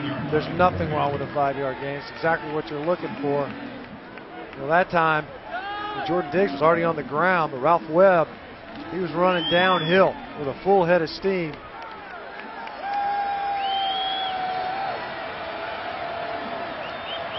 Vandy with 127 yards rushing today. Loose football. McCrary will fall on it back at the 30-yard line. That'll be a loss of 11 yards. Well, I mentioned earlier, we've seen some bad snaps already, but this is a reach block. And Spencer Pulley, number 77, he's trying to get his hat to the play side. He's trying to reach that nose tackle. And when you do that, sometimes that snap goes the opposite direction from where you're moving your body. There's 3 snaps now where we've seen in this game. It's cost the offense momentum twice for South Carolina, and now Vanderbilt bit. Boy, it seems like Vandy today has really hurt themselves with some negative plays. McCrary over the middle, wide open, and short. He's to the 15, falls forward to the 13, and that'll be really close to that first down line. Jordan Diggs, Sky Moore again converge on the stop. That's 17 yards. But Shoy wide open in the middle of that defense. It's been there ever since late in the second quarter. At least that's when Vanderbilt started to exploit it. Bryson Allen Williams was bearing down on Johnny McCrary. Credit the Vanderbilt quarterback standing in there in the face of pressure and delivering that strike.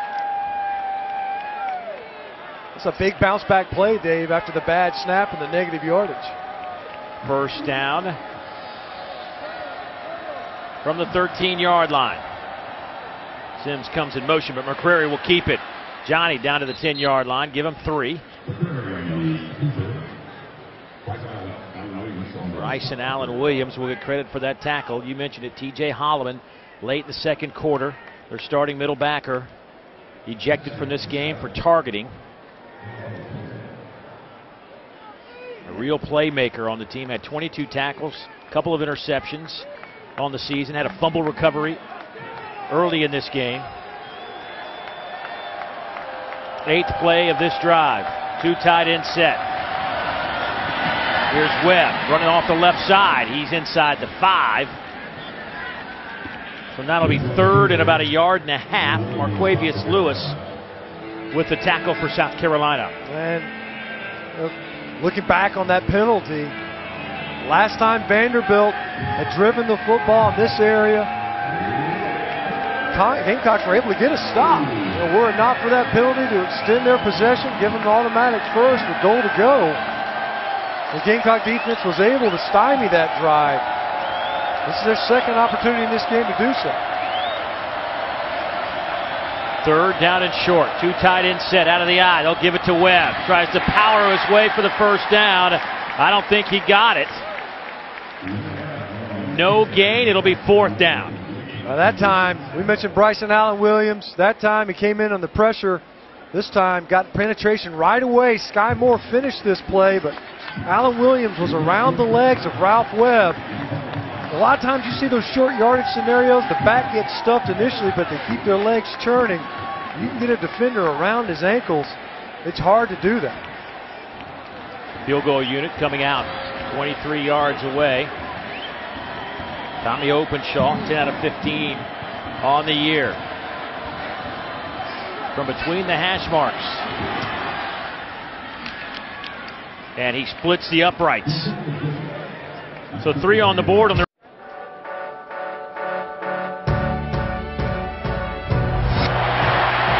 There's the sack. Gamecocks win.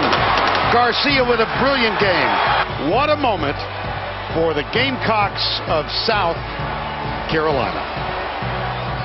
Boy, it was a moment.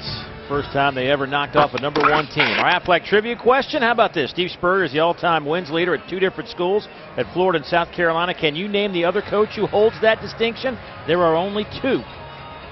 Think about that for a moment. SEC schools, I might add. I got a pretty good idea. How about that? You know, it was interesting. We showed that highlight. A lot of times this week, Coach Spurrier has been asked about his favorite moment, biggest accomplishment. You know what he said on Tuesday? He said his best moment, memory, accomplishment was the 18-game home winning streak they had in here. It included that game. But they went 2.5 years without losing here. Here's Fenton, nowhere to go. He stopped at the 15-yard line. So much about building tradition at a school, though, is playing well at home. You know, playing in front of your people, your fans. You know, that inspires a lot of folks. It engages fan bases. It's a big deal to win games in your own stadium. You can see, and it hurt him, you know, at the beginning of last season to lose to A&M like that, have that streak come to a halt. But that certainly is something to be proud of. They got their work cut out here against Vanderbilt. Down 4. They have had trouble moving the football of late. Barry Orth has gone the distance at quarterback to this point. Handed off to Brandon Wilds. Wilds will pick up 6 yards on the carry, brought down by Zach Cunningham, who's having a heck of a game. 8 tackles, 3 behind the line, including a sack. That's a good play, though, for South Carolina. They run that play well. It's a disjointed possession to open up this half. That's a good opening play for this series anyway, to get out there on the edge. The offensive line does a good job blocking in space. Boy, a missile came flying in from the linebacking spot, and guess who that was? Zach Cunningham. Zach, who had a career-high 15 stops against Middle Tennessee State in their last outing 2 weeks ago. That's the most they've had at Vandy since Chris Marv had 18 tackles in 2009. Well, there he is. He's right there in the middle, and it's basically the same play, pulling both of their guards on a buck sweep. That time, though, Mike Matulis wasn't quick enough out of his stance to get a hat on Cunningham.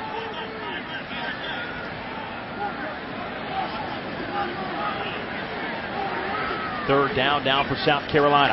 Orth throws, quick hitter, slant caught. Farrell Cooper, he's got some room to run. There is nothing but green grass in front of number 11. This will be 78 yards, and Carolina back out in front.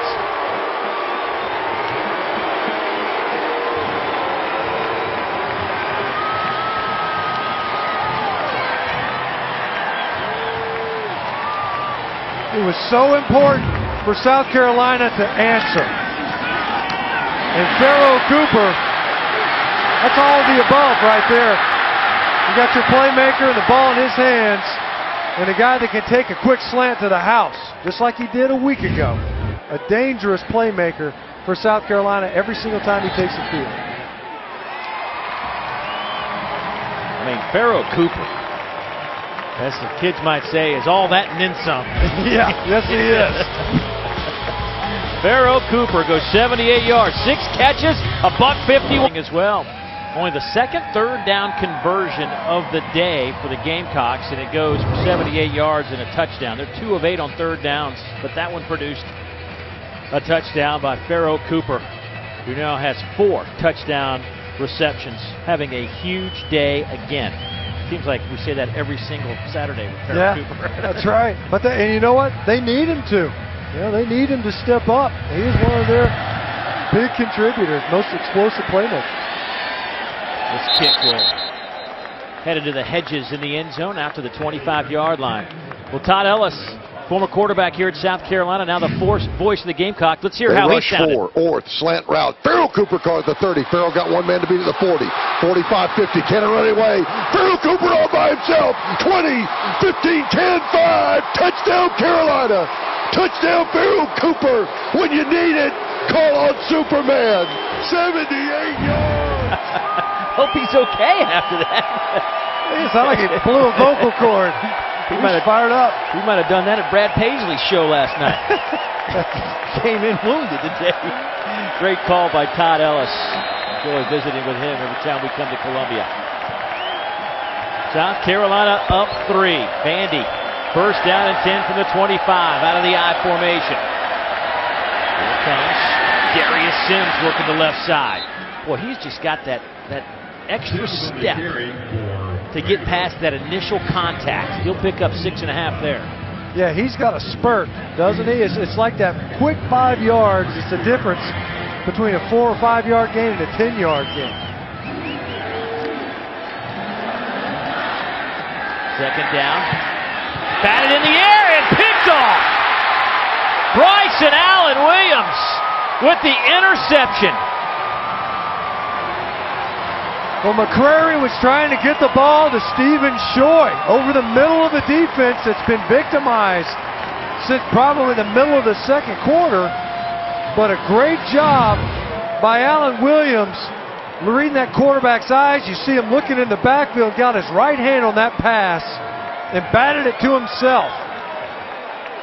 You get the tip and the assist. Great job by Allen Williams playing in relief of T.J. Holloman. And we've mentioned his names a couple of times. That last possession as well made some plays in the red zone when the Gamecock defense needed him the most. 7th interception by the South Carolina defense this year. 1st and 10 from the Vandy 45. Here goes Williams. Had one man to get past, couldn't do it. Darian Herring, who has been a real stud in that linebacking core this year, hanging on. Let's go downstairs to Casey. Well, Dave, just before that last defensive series, South Carolina defensive coordinator John Hoke told his team, I want to see more takeaways, no more points. Obviously, the message was received here on the sideline. He's been begging for some takeaways. Needs to mention that more often, huh? Just the power of suggestion. Second down now. The play fake. Orr steps up, fires over the middle. This time pass is caught at the 29-yard line. That'll go to Terry Guger, the redshirt freshman. Great protection. Nice time for Perry Orr. Clean pocket for him to step up into that throw and fire a strike to Guger. Quick snap. Here's Williams trying to find a little room, and he does. He's inside the 20. Down to the 17-yard line, a 13-yard pickup. Out of the split backfield, and Brandon Wilds is his lead blocker, and he just snuck right underneath the would-be tackle of Zach Cunningham.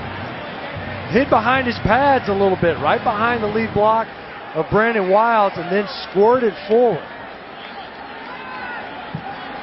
That's more of that two-back look that we anticipated seeing more of in the first half. First down.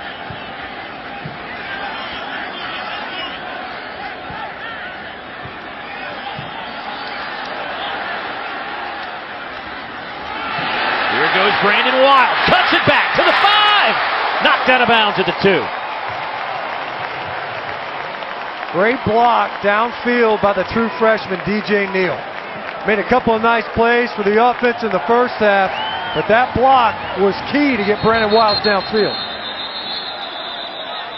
Derek Mason just did a 25-yard sprint. Before the snap, first charge timeout, Vanderbilt. He is trying to get his guys organized. The tempo has picked up for South Carolina. They have looked very impressive in their last 2 drives. Yeah, they jumped right over the football, and you could see that Derek Mason wasn't happy with the alignment. That's one of the things they've done better all season, is aligning and playing good assignment football. But you could see a lot of communication to the right of the formation. All the while, the ball was always going to be handed off to Brandon Wilds. You saw that great block by DJ Neal. Tell you what, Pharaoh Cooper, he's a known commodity as a playmaker. But DJ Neal, you see a guy like that as a true freshman contributing not only as a receiver but as a blocker, and that's how you get those big runs, is your perimeter guys at the receiver position have to block. Out of the I formation, 1st and goal from the 2.5.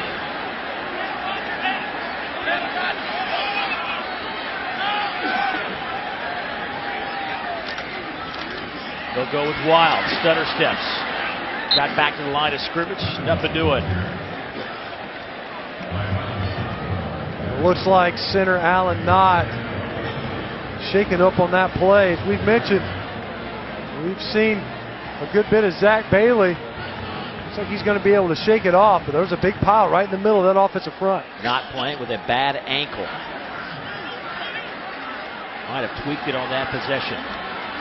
2nd and goal, or pump fakes to the corner, up in the air, drop. Looking for DJ Neal, and he couldn't hang on.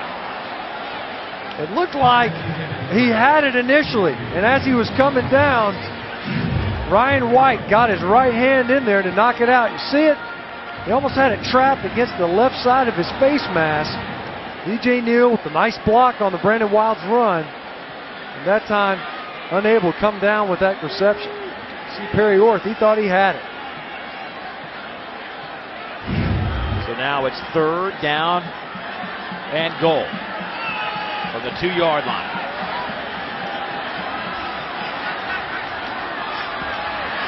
Brandon Wilds right into the heart of that Vanderbilt defensive front. Nothing happening there. That's twice, though, we've seen Brandon Wilds on these inside runs. There is no stutter step. You got to blow up in there when the ball's that close. Bringing out the field goal unit. Some boos in the stands. You think it's a good decision? I think you do. I think you go ahead and get these points. If your defense can play well, the truth is, your offense hasn't.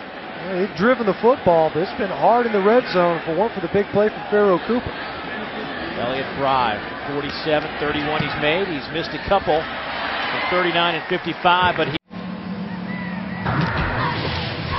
Usually when that coach up there talks about South Carolina, it's a bunch of garbage and a bunch of BS, usually. That is the Death Valley, isn't it? Or is there another one around? There's 2 of them. That's right, there's 2 Death Valleys. Okay, I forgot about that. Okay, we had a sorry practice for the offensive guys. They looked pretty pitiful, pretty sad. Receivers and tight ends dropping a bunch of passes. Stinks back here. Somebody needs to take a bath. Oh, man. We've missed the coach already. It is not going to be the same around here, around college football. You can't help but laugh. And you know what? I don't know if he meant to be funny or it just came naturally. Yeah, to him, I mean, it was. I'm going to miss that. Do you have a favorite Spurrier? Yeah, I did. He's jabbing Clemson in that one, but the other rival is Georgia. Even at South Carolina, and having played at Georgia, he used to say, Georgia signs all these great players. I don't know what happens to them. You just think, golly. But what hurts about those jabs is that a lot of them are true. I mean, they're always tipped with some piercing truth at the end of it. That very rarely did he say something that hurt you, and it was baseless. Usually it was something you already knew about. In a day and age when everybody's politically correct and very concerned about what comes out of their mouth, he just kind of wings it off the cuff. And those days are gone. Hopefully not. Hopefully not. That he'll still pop up on an interview or two and give us something good. One other aspect of this is his son, Steve Spurrier Jr., one of his sons, still on the staff here at South Carolina, and it's been a crazy week for him, as you might imagine, just with his dad stepping away. But on Thursday, he and his wife had celebrated the birth of their 7th child, believe it or not. And also his son, Gavin, who was 14, threw his first touchdown pass in a JV high school game around him. His granddad got to see it firsthand. First down and 10 to the 25. Sweep, and it's swallowed up by the guys in the black jerseys. Bryson Allen Williams, only a yard on the play. Well, you can see Allen Williams, I think he's acclimated to the pace of play now. DJ Smith as well in there, rotating at the safety position with Jordan Diggs. But Allen Williams, as we've mentioned, forced Preston to service with the ejection of TJ Holloman. Started off a little bit slow. Actually probably cost a touchdown with Vanderbilt in the red zone, but he's really ramped up his production. Second down and 9. There goes Darius Sims in motion, but they'll run near side. And nothing going there with that run play. Ralph Webb hit by Phillip Dukes. He'll pick up 3, and now you're looking at 3rd down and 6. I'm mentioning momentum and the way that this half started. South Carolina came out of the gates kind of slow. Ended up getting a big stop, forcing a field goal. And then the big play and a long drive. It didn't end up in a touchdown. But right now, this stadium is coming alive again here in the second half.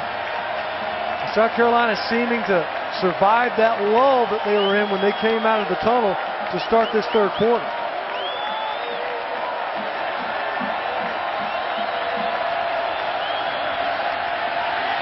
Pocket collapses. McCrary trying to find a little extra time. Underneath, I think it was tapped by one of the defensive linemen, or was that Sky Moore who got up and got a finger on it? I believe it might have been Sky. Yeah, Sky. Got about a foot and a half off the ground, got his paw up there. But nowhere to go with this football. Where are you going to go if you're Johnny McCrary? You're being chased by Darius English. Once again, Vanderbilt having difficulty dealing with the left defensive end. Some of that pressure. And Sky Moore getting yet another batted ball for the Gamecock defense. Openshaw's punt. Fair catch called for at the 29 by Pharaoh Cooper. 42-yard punt gives us a chance to answer our Aflac trivia question of the day. We told you Steve Spurrier is the all-time wins leader at 2 different schools, Florida and South Carolina. Can you name the other coach who holds that distinction? Well, if you said the legendary Bear Bryant, you would be correct. Kentucky and, of course, at Alabama, put together 232 wins. Just a ho-hum career.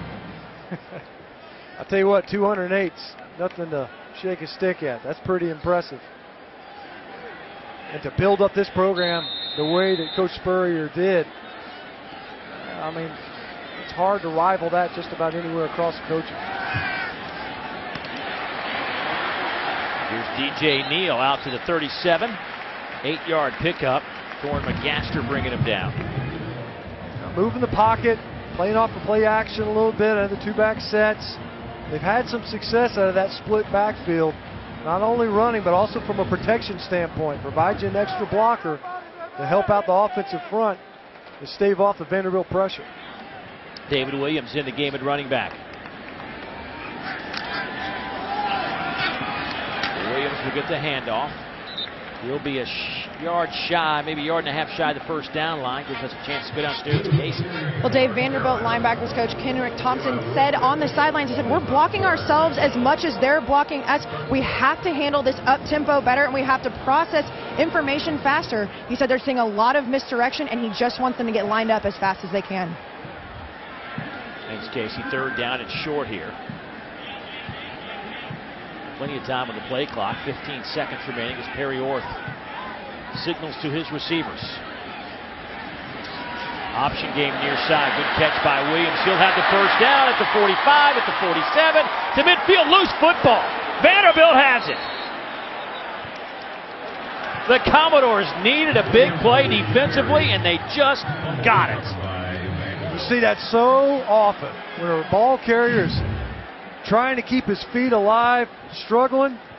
And you see David Williams, and he gets a helmet right to the middle of his back. Ryan White, who was in on the pass breakup on the last drive in the end zone with DJ Neal, comes up with the big forced turnover off of the speed option.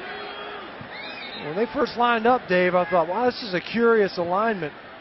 Considering that it's 3rd and short, the speed option was a good call and was more than enough to get the conversion. Weatherly comes up with the fumble recovery. First down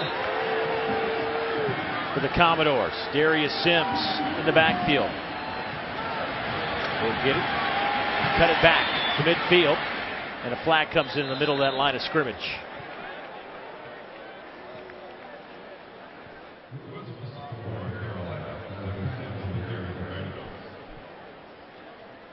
Boy, if this is another negative play for Vanderbilt, they have had those all afternoon. It really has derailed a lot of their offensive possessions. Personal foul, clipping number 74 offense.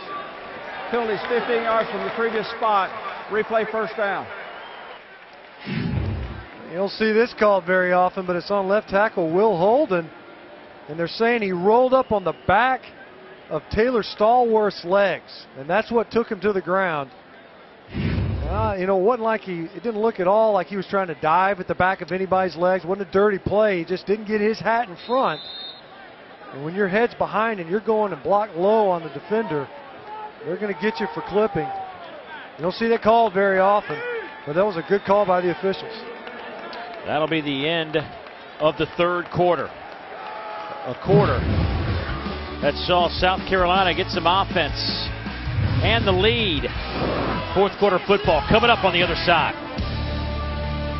Boy, you look at the new Alumni Center. Beautiful building located in the Vista here in Columbia. 13 meeting conference ballrooms, 16,000 square feet. Right outside that building last night, Brad Paisley wrapping up his college concert tour last night here in Columbia. Tell you what, it was a heck of a night. We were fortunate enough to get back there and enjoy the show. Boy, he is some entertainer. That pass is almost picked off. A lazy throw to the outside, and Al Harris Jr. almost had the interception. It was looking for Latavius Rayford. First time we've seen Latavius Rayford targeted in this game. And Al Harris Jr. narrowly missing a pick, going back the other way. Back-to-back turnovers if he comes up with that. As it is, nice break on the ball for Al Harris Jr. Just going back to that clipping penalty, a great field position that Vanderbilt started off with. I mean, we've seen it time and time again. See if they can overcome it here. It is 2nd down and 25.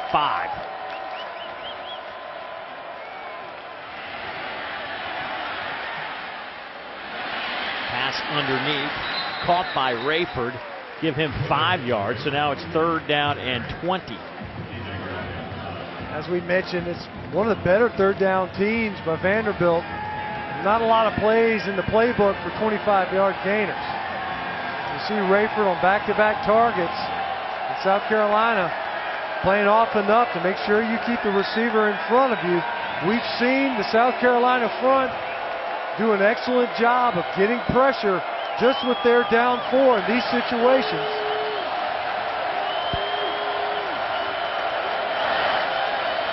Four-man rush.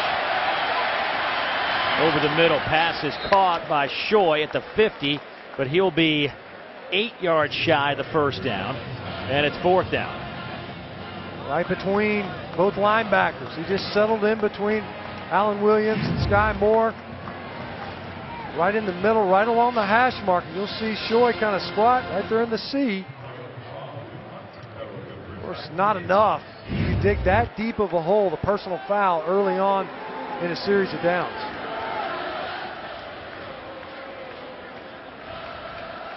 So Openshaw, end over end kick, fair catch called for and taken by Pharaoh Cooper. Celebrating its 11th year, sponsoring Dave Neal, Matt Stinchcomb, Casey Smith, the rest of our SEC Network crew. We are just outside of the State Fair in its 166th year of operation. That's a lot of fried Twinkies, Dave. We didn't eat one. We were good boys, huh? I never really thought of it like that, but yes, you're right. South Carolina backed up inside the 20-yard line. We'll go with a handoff that'll pick up 3 to Brandon Wilds. Wilds running the football today. He has carried the ball 14 times, has 81 yards on the ground. Nice to have him back. Missed 3 games with that rib injury. Got banged up in that Georgia game, and it really hurt the South Carolina offense. They've missed him greatly. He's a big part of what they're trying to get started with this rushing attack. On 2nd down, Orth looking to throw. Shoulder fake, going up top. A wobbly pass that is picked off. Vanderbilt has the interception. Jamel McIntosh, his 2nd pick of the year. Pressure came from Stephen Weatherly that forced the errant throw. We've mentioned Weatherly as a guy that needed to step up for Vanderbilt defensively. Beats the block of David Williams, causes a floater to fall down in the secondary. Thanks, Dari. Here at 16-10. Time now for our conference. Shoulder hurt right now. 1st down and 10. McCrary. Nice tight spiral, and that one is picked off. Chris Lamont with the interception, his 1st of the year. And it's just giveaway, takeaway right now. I mean, it's almost like punt return period at practice. You know, all these balls that just get up in the air and hang. Chris Lamont, he had his back turned back towards the quarterback the whole way. And he's just backing up. He's sizing this pass up for 5 or 6 yards. Ball hung up in the air far too long. Brought corner pressure from the other side. Trying to find Trey Ellis deep. Boy, I tell you what, you got to be scratching your head if you're Andy Ludwig, the offensive coordinator at Vanderbilt. You're asking your quarterback, quit turning the ball over. He has 2 interceptions today, 9 on the year. They had good field position and gave it away on their first play. Here's DJ Neal, hit at the 28 and stopped right in his tracks by Torrin McGaster. That's a great point, Dave. That's the best field position they've had all game long. First time they've started it on the positive side of the field, and they just give it right back. I mean, really all you lost was time if you're South Carolina. Speaking of time, 12:15 to go here in the fourth quarter out of that pistol formation.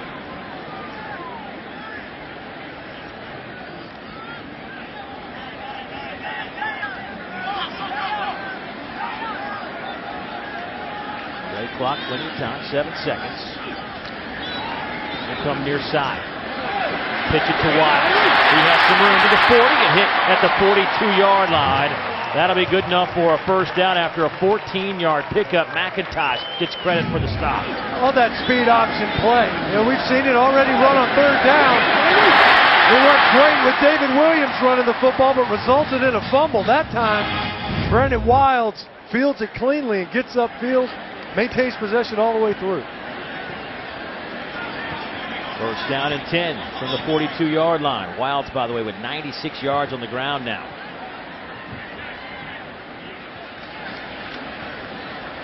They'll run the pitch to the short side.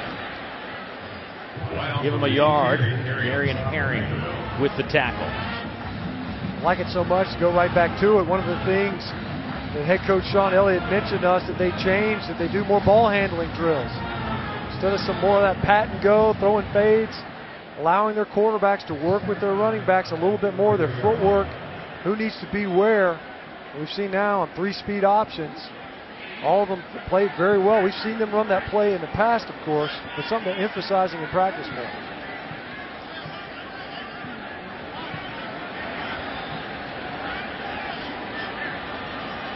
Wilds will move to the left, play clock down to 2 seconds.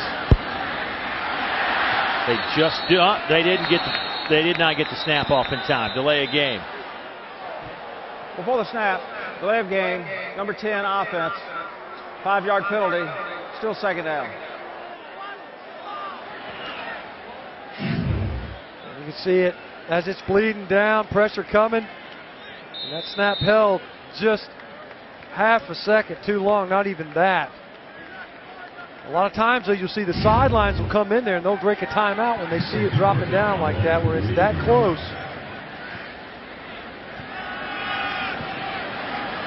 Here goes Wilds. He's to the 40. Nehemiah Mitchell will get that tackle after a gain of 4, and Wilds up to 100 yards. Give him 101, his 6th career 100-yard game. He had 106 versus Kentucky early in the season. Once again, we see that setting up these 3rd and longs, an area that South Carolina has struggled mightily all game long. And this down, certainly at this distance, we've seen one go to the house on a quick slant, but otherwise that's not been met with a lot of success. So 3rd down, let's call it 10. Orth lifting it up. As Williams, let's see, they're going to spot it right at midfield. He's going to be 2 yards shy of the first down line. Let's see what Sean Elliott decides to do here. You can see Williams, as he made that catch, he just couldn't slow down quite enough to get upfield. Coach Elliott's going to play field position and punt this football away. You see Orth, he's shown some good touch on passes. That time, Williams, his route pulled him a little too far towards that sideline. Didn't have enough room to turn it upfield to get the yardage needed. He could have done it if he could have made that turn. Sean Kelly, end over end kick. Fair catch called for and taken at the 11.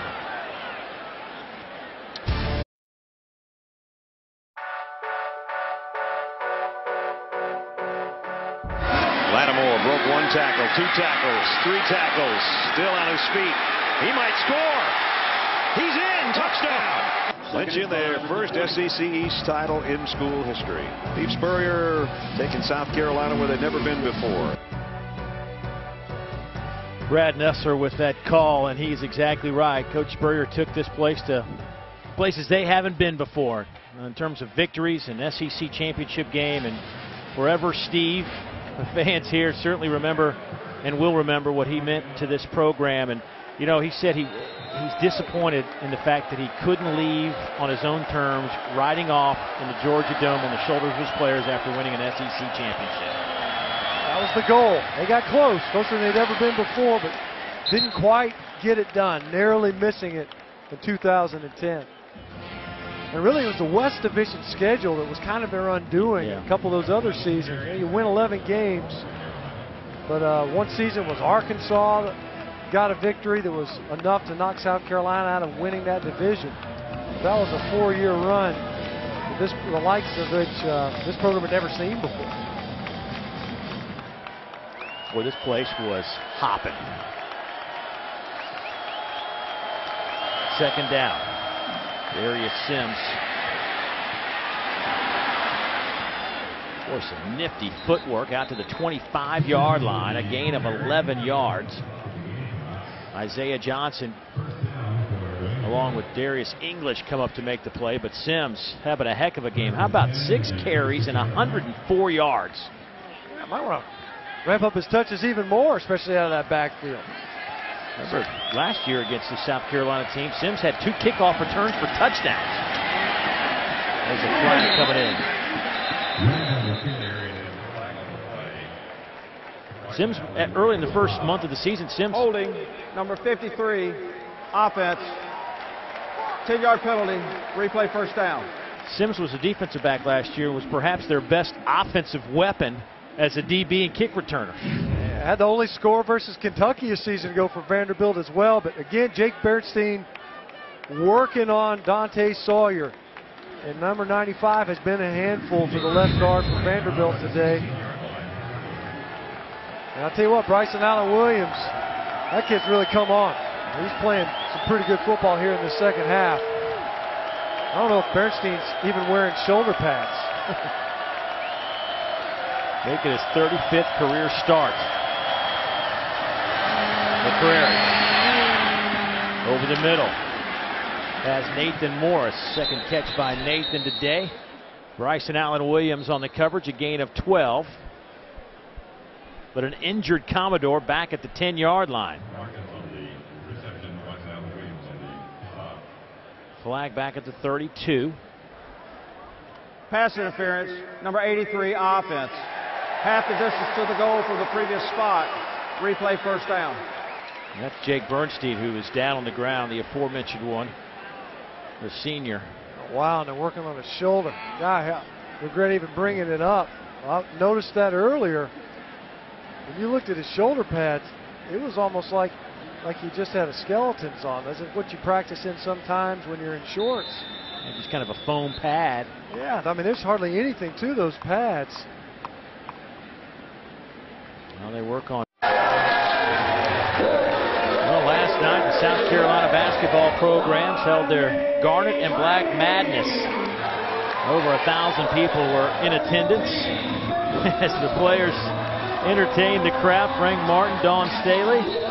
Boy, Dawn Staley has done a remarkable job. Wasn't all three-pointers and dunks last night.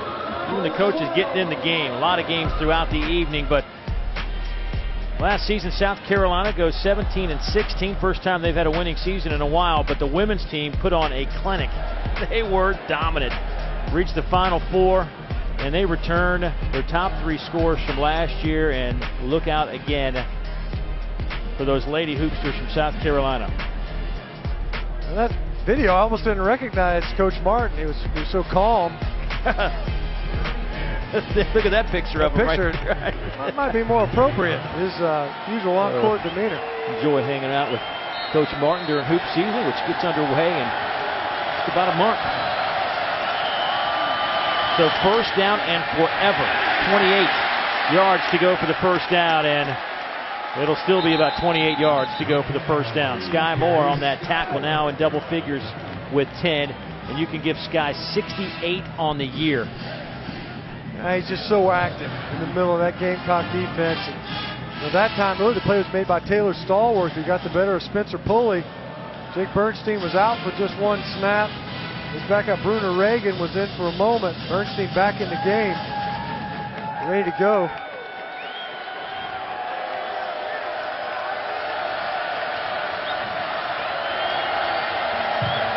Second down. McCrary deep over the middle. That one is picked off at the 25-yard line. It's Sky Moore with yet another interception. He has 4 on the year. Well, it was Sky Moore in the opening game versus North Carolina with 2 interceptions in his own end zone. And he's proven to be a playmaker not only as a tackler. This ball's off the mark. Well, once again, we've mentioned this out of Johnny McCrary. You know, he can be opportunistic with his legs, but this is just an inaccurate pass. There's 3 picks in this game. And otherwise, you know, Sky Moore, he's trailing that route and behind the intended receiver. But that was just a well-thrown ball. It had to have been intended for the linebacker of South Carolina. That is the 11th career interception now for Sky Moore. First down inside the red zone. They'll give it to Wild. He's to the 10, down to the 9, but a flag comes in late.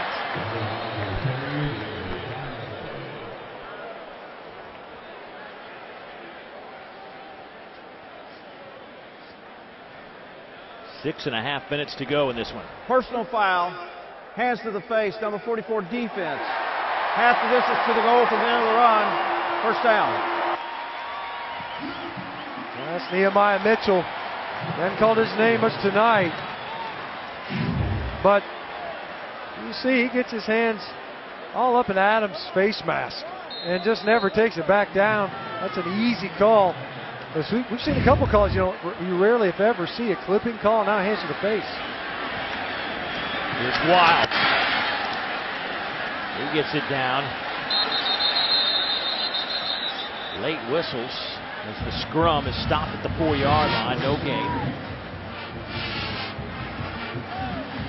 Vanderbilt came into this game 3rd fewest penalized team in the conference, 38 yards a game. But today it's 57 yards of penalties.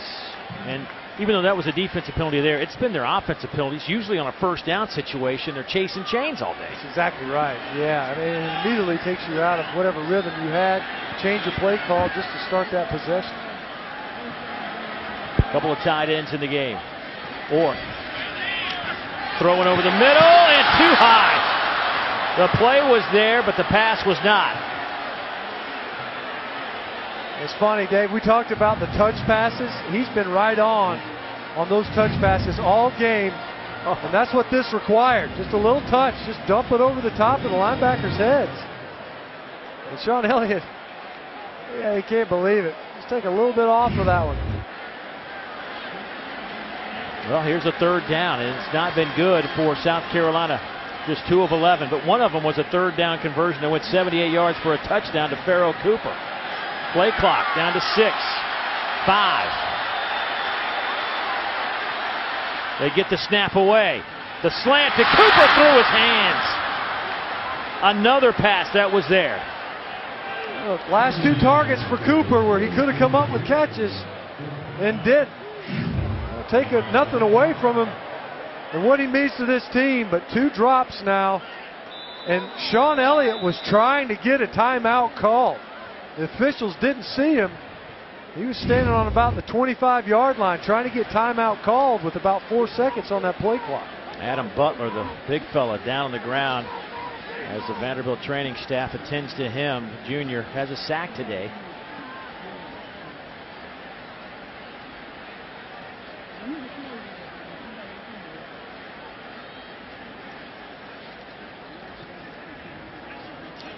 Well, this was Sean Elliott right before that snap. You can see, you know, Derek Mason did that as well on a red zone play where his defense was being pressured.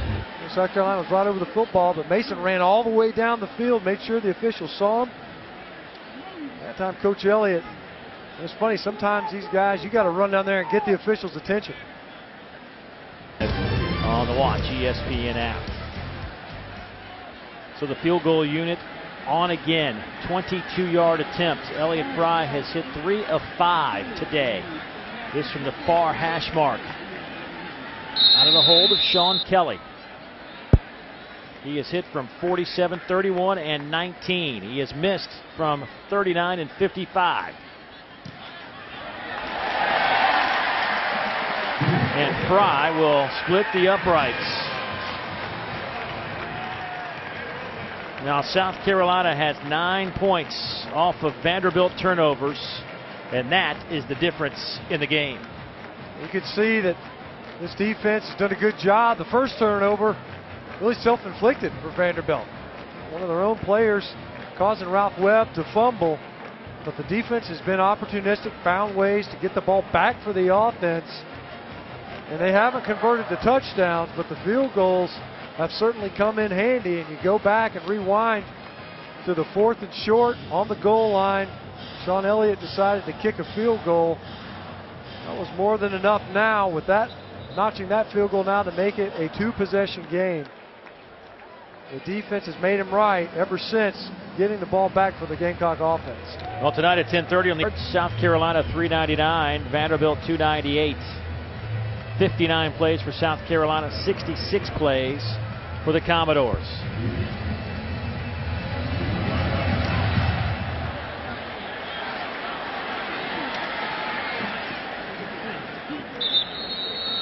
Nathan Marcus will come up with that football. On the return. Boy, Johnny McCrary today. 3 interceptions. At that time, Alan Williams did a good job tipping it over the middle. Chris Lamons just playing center field on that pick. And Sky Moore doing an excellent job of tracking underneath the route. It's just a poorly thrown football. The quarterback at Vanderbilt, he's a guy that they all know.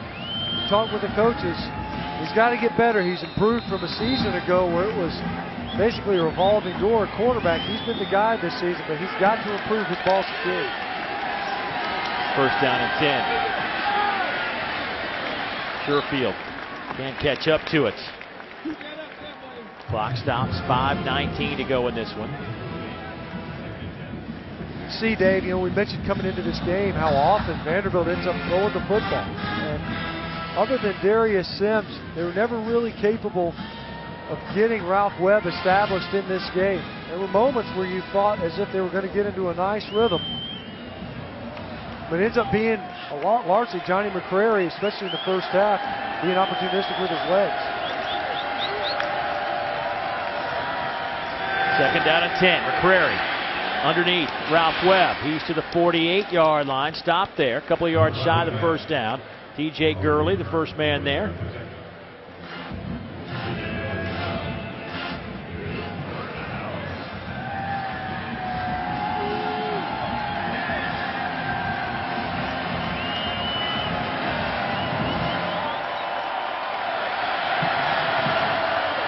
Webb, nice stutter step, has the first down and a lot more. He's to the 30-yard line, a gain of 21. Well, you bring him up, back-to-back plays. One in the passing game, and now a nice run on the backside. I mean, just does a great job. Getting a nice juke right there on Marquavius Lewis. Making him bite inside on the backside of the zone run. McCrary looking to throw. Comes near side. South Carolina playing way off the ball. Rayford with an easy catch. Spins down to the 25-yard line. 5.5-yard pickup. Beat me to it, Dave. Thinking the same thing. You obviously want to keep receiver in front of you. Make them earn it. But 10-yard cushion, that's an easy pitch and catch. Too easy to pick up 5. Second down. From the 24-yard line. 4-man rush. McCrary comes near side again. Pass caught. This one goes to Latavius Rayford again. A gain of 7. Chris Lamons on the coverage. Back-to-back completions in front of Chris Lamons. They're playing a little bit tighter. It's about a 5-yard cushion off the line of scrimmage. But right now, Vanderbilt receivers just running to the sticks and coming back. There's a slant. Boy, Sherfield having a tough day. Young man who was busted onto the scene as a wide receiver this year with 34 catches to lead the Commodores. First in the conference in receptions per game and second in receiving yards per game. We've mentioned that Johnny McCrary's had his difficulties, been off target. But that's twice on this drive alone where Sherfield could have, should have come up with a catch for his quarterback.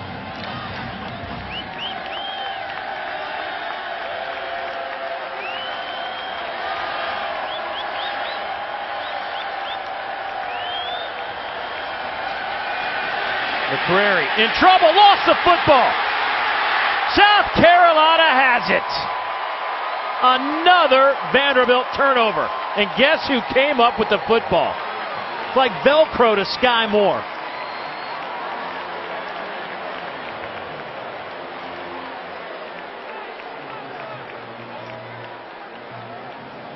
A flag comes in late.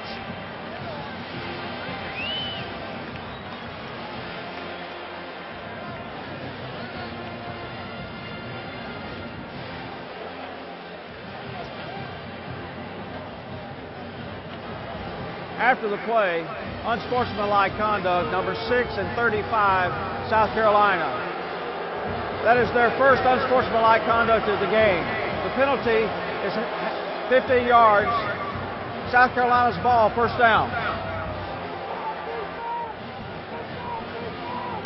Sky Moore with an interception and a fumble recovery today. 10 total tackles. He is having a heck of an afternoon here at Williams-Brice Stadium. Gamecocks have the football. It's late in the... Back at Williams-Brice Stadium, another turnover by Vanderbilt. 5 this afternoon. And now it's into the evening, and South Carolina's lead is 9. They're only up 9. Yeah, of all those turnovers, as we mentioned, they've come away with 9 points off of it. Done a great job of getting the ball back, but offensively, they've only converted 1 touchdown all game. About to approach 400 yards of offense, and they get it here on this run by Brandon Wilds. Wilds on the carry for Carolina. And now it's a matter of South Carolina chewing up some clock and holding on to the football. Both these teams in search of their first conference wins. Derek Mason is yet to enjoy the fruits of an SEC win in his tenure in a year and a half in Nashville. Timeout taken by Vanderbilt. Boyd intercepted at the 43 by Moore. 5 turnovers, just impossible to win in this venue. First time now in the history of this 111 times these two have matched that South Carolina has run off 5 wins in a row against Clemson. Well, I tell you what, there was a nice run by South Carolina over Clemson, their rivals, 5 straight. Going to miss the old ball coach, the head ball coach, I should say, because remember, he doesn't like old. It makes him feel old. That's right. The HBC changed the game with that fun and gun offense back in the early 90s in the Swamp. Here's Perry Orth, passes caught, first down, gain of 9. You know, as we wrap up today, and it's a new day of South Carolina football, you know, it's going to be a big loss for the fan. You know, he's a guy that certainly spoke his mind, understood there's life outside of the walls of the football buildings, always provided comic relief, whether he meant it or not. He's a guy that just wanted to draw up ball plays, wanted to pitch it around the field, wanted to see if some of these creative ideas would work every Saturday. That's what kept him going. He always used to say, just coach him up the best he could. And in some small way, I think he's coached us all up a little bit over the years. He certainly made it a lot more entertaining. And it was fun to watch his teams on the field to play, and sometimes even more entertaining to hear his assessment of what just happened on the previous 4 quarters.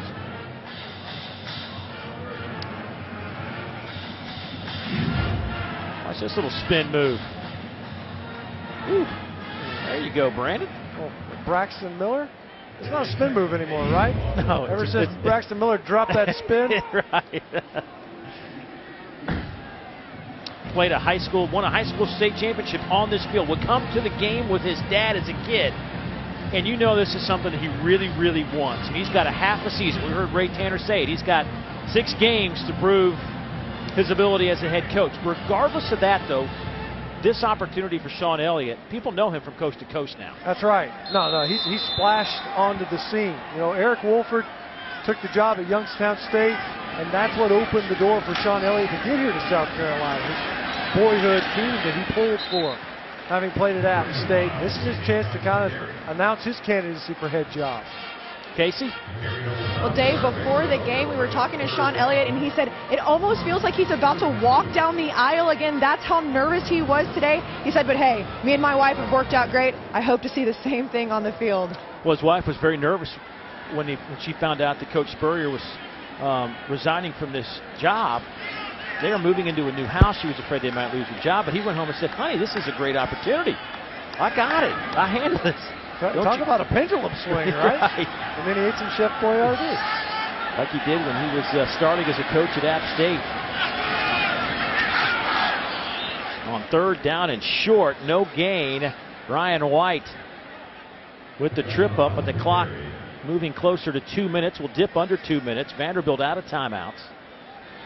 By the way, one interesting note. How about this? Back in 2008, after 6 games of the season, up the road at Clemson, that's when Tommy Bowden left as Clemson, and Dabo Sweeney took over the job to the day now. To the day. The same exact day. That's amazing. And I think that's worked out pretty well. The interim head coach there, I think Dabo's done a pretty good job. And who would have thought, you know, when Dabo Sweeney was named the head coach, who'd ever heard of Dabo? Exactly. Nobody was talking about him. Well, the clock winding down, and South Carolina will take a timeout with 1:29 to play.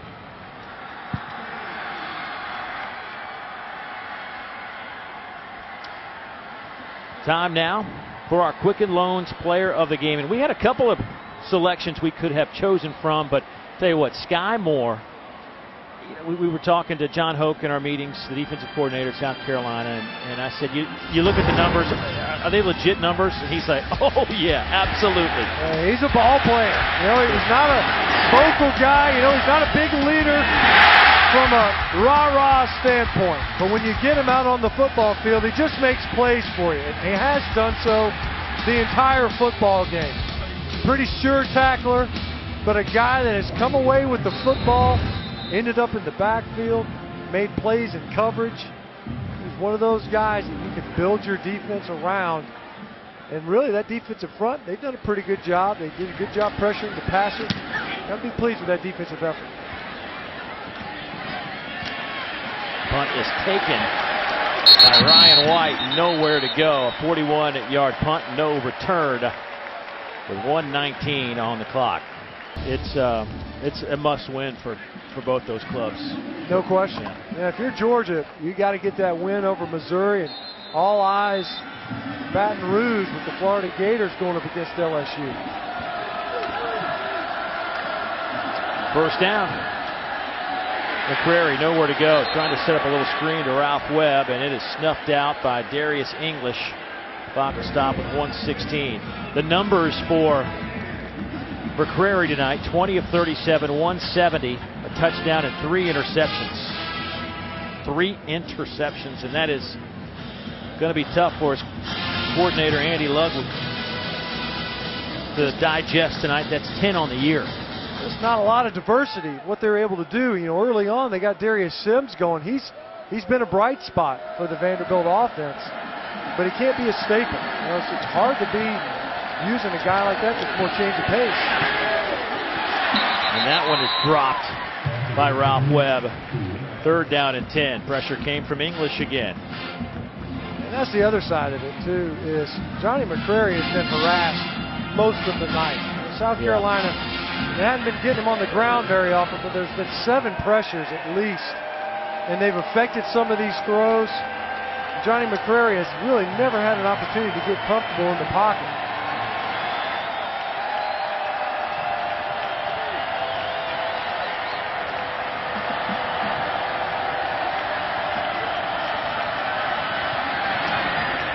Pass underneath to the 30-yard line goes to Stephen Shoy, and he's driven back, but they'll spot his forward progress.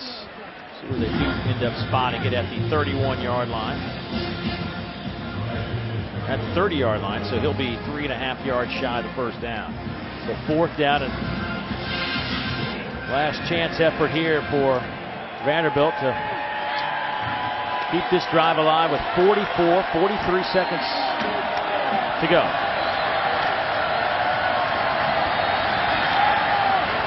Incomplete. And that'll do it. So South Carolina, under their interim head coach, Sean Elliott, will capture win number 1. You know, it wasn't pretty all the way through. And at the same time, it's going to be one of the most beautiful things Sean Elliott's ever seen. You got that right. Hey, listen, he had some decisions to make today. They were down inside the 5-yard line. It was 4th and goal from the 2 or 3. Decided to kick the field goal. Some boo birds came out, but had a couple other decisions to make. And at the end of the day, the big board says 19 for South Carolina and 10 for Vanderbilt, and he stuck to his guns and coached the way he was going to coach. Right, and I tell you, it looked to me like his team really responded. I don't think that they were overhyped to start this football game. There was a little bit of a lull coming out in the 3rd quarter, but they fought through that. And credit the defense of continually giving their head coach and Sean Elliott and the offense an opportunity to fight their way into this ball game. Vero Cooper with the big play, the defense repeatedly getting the football back.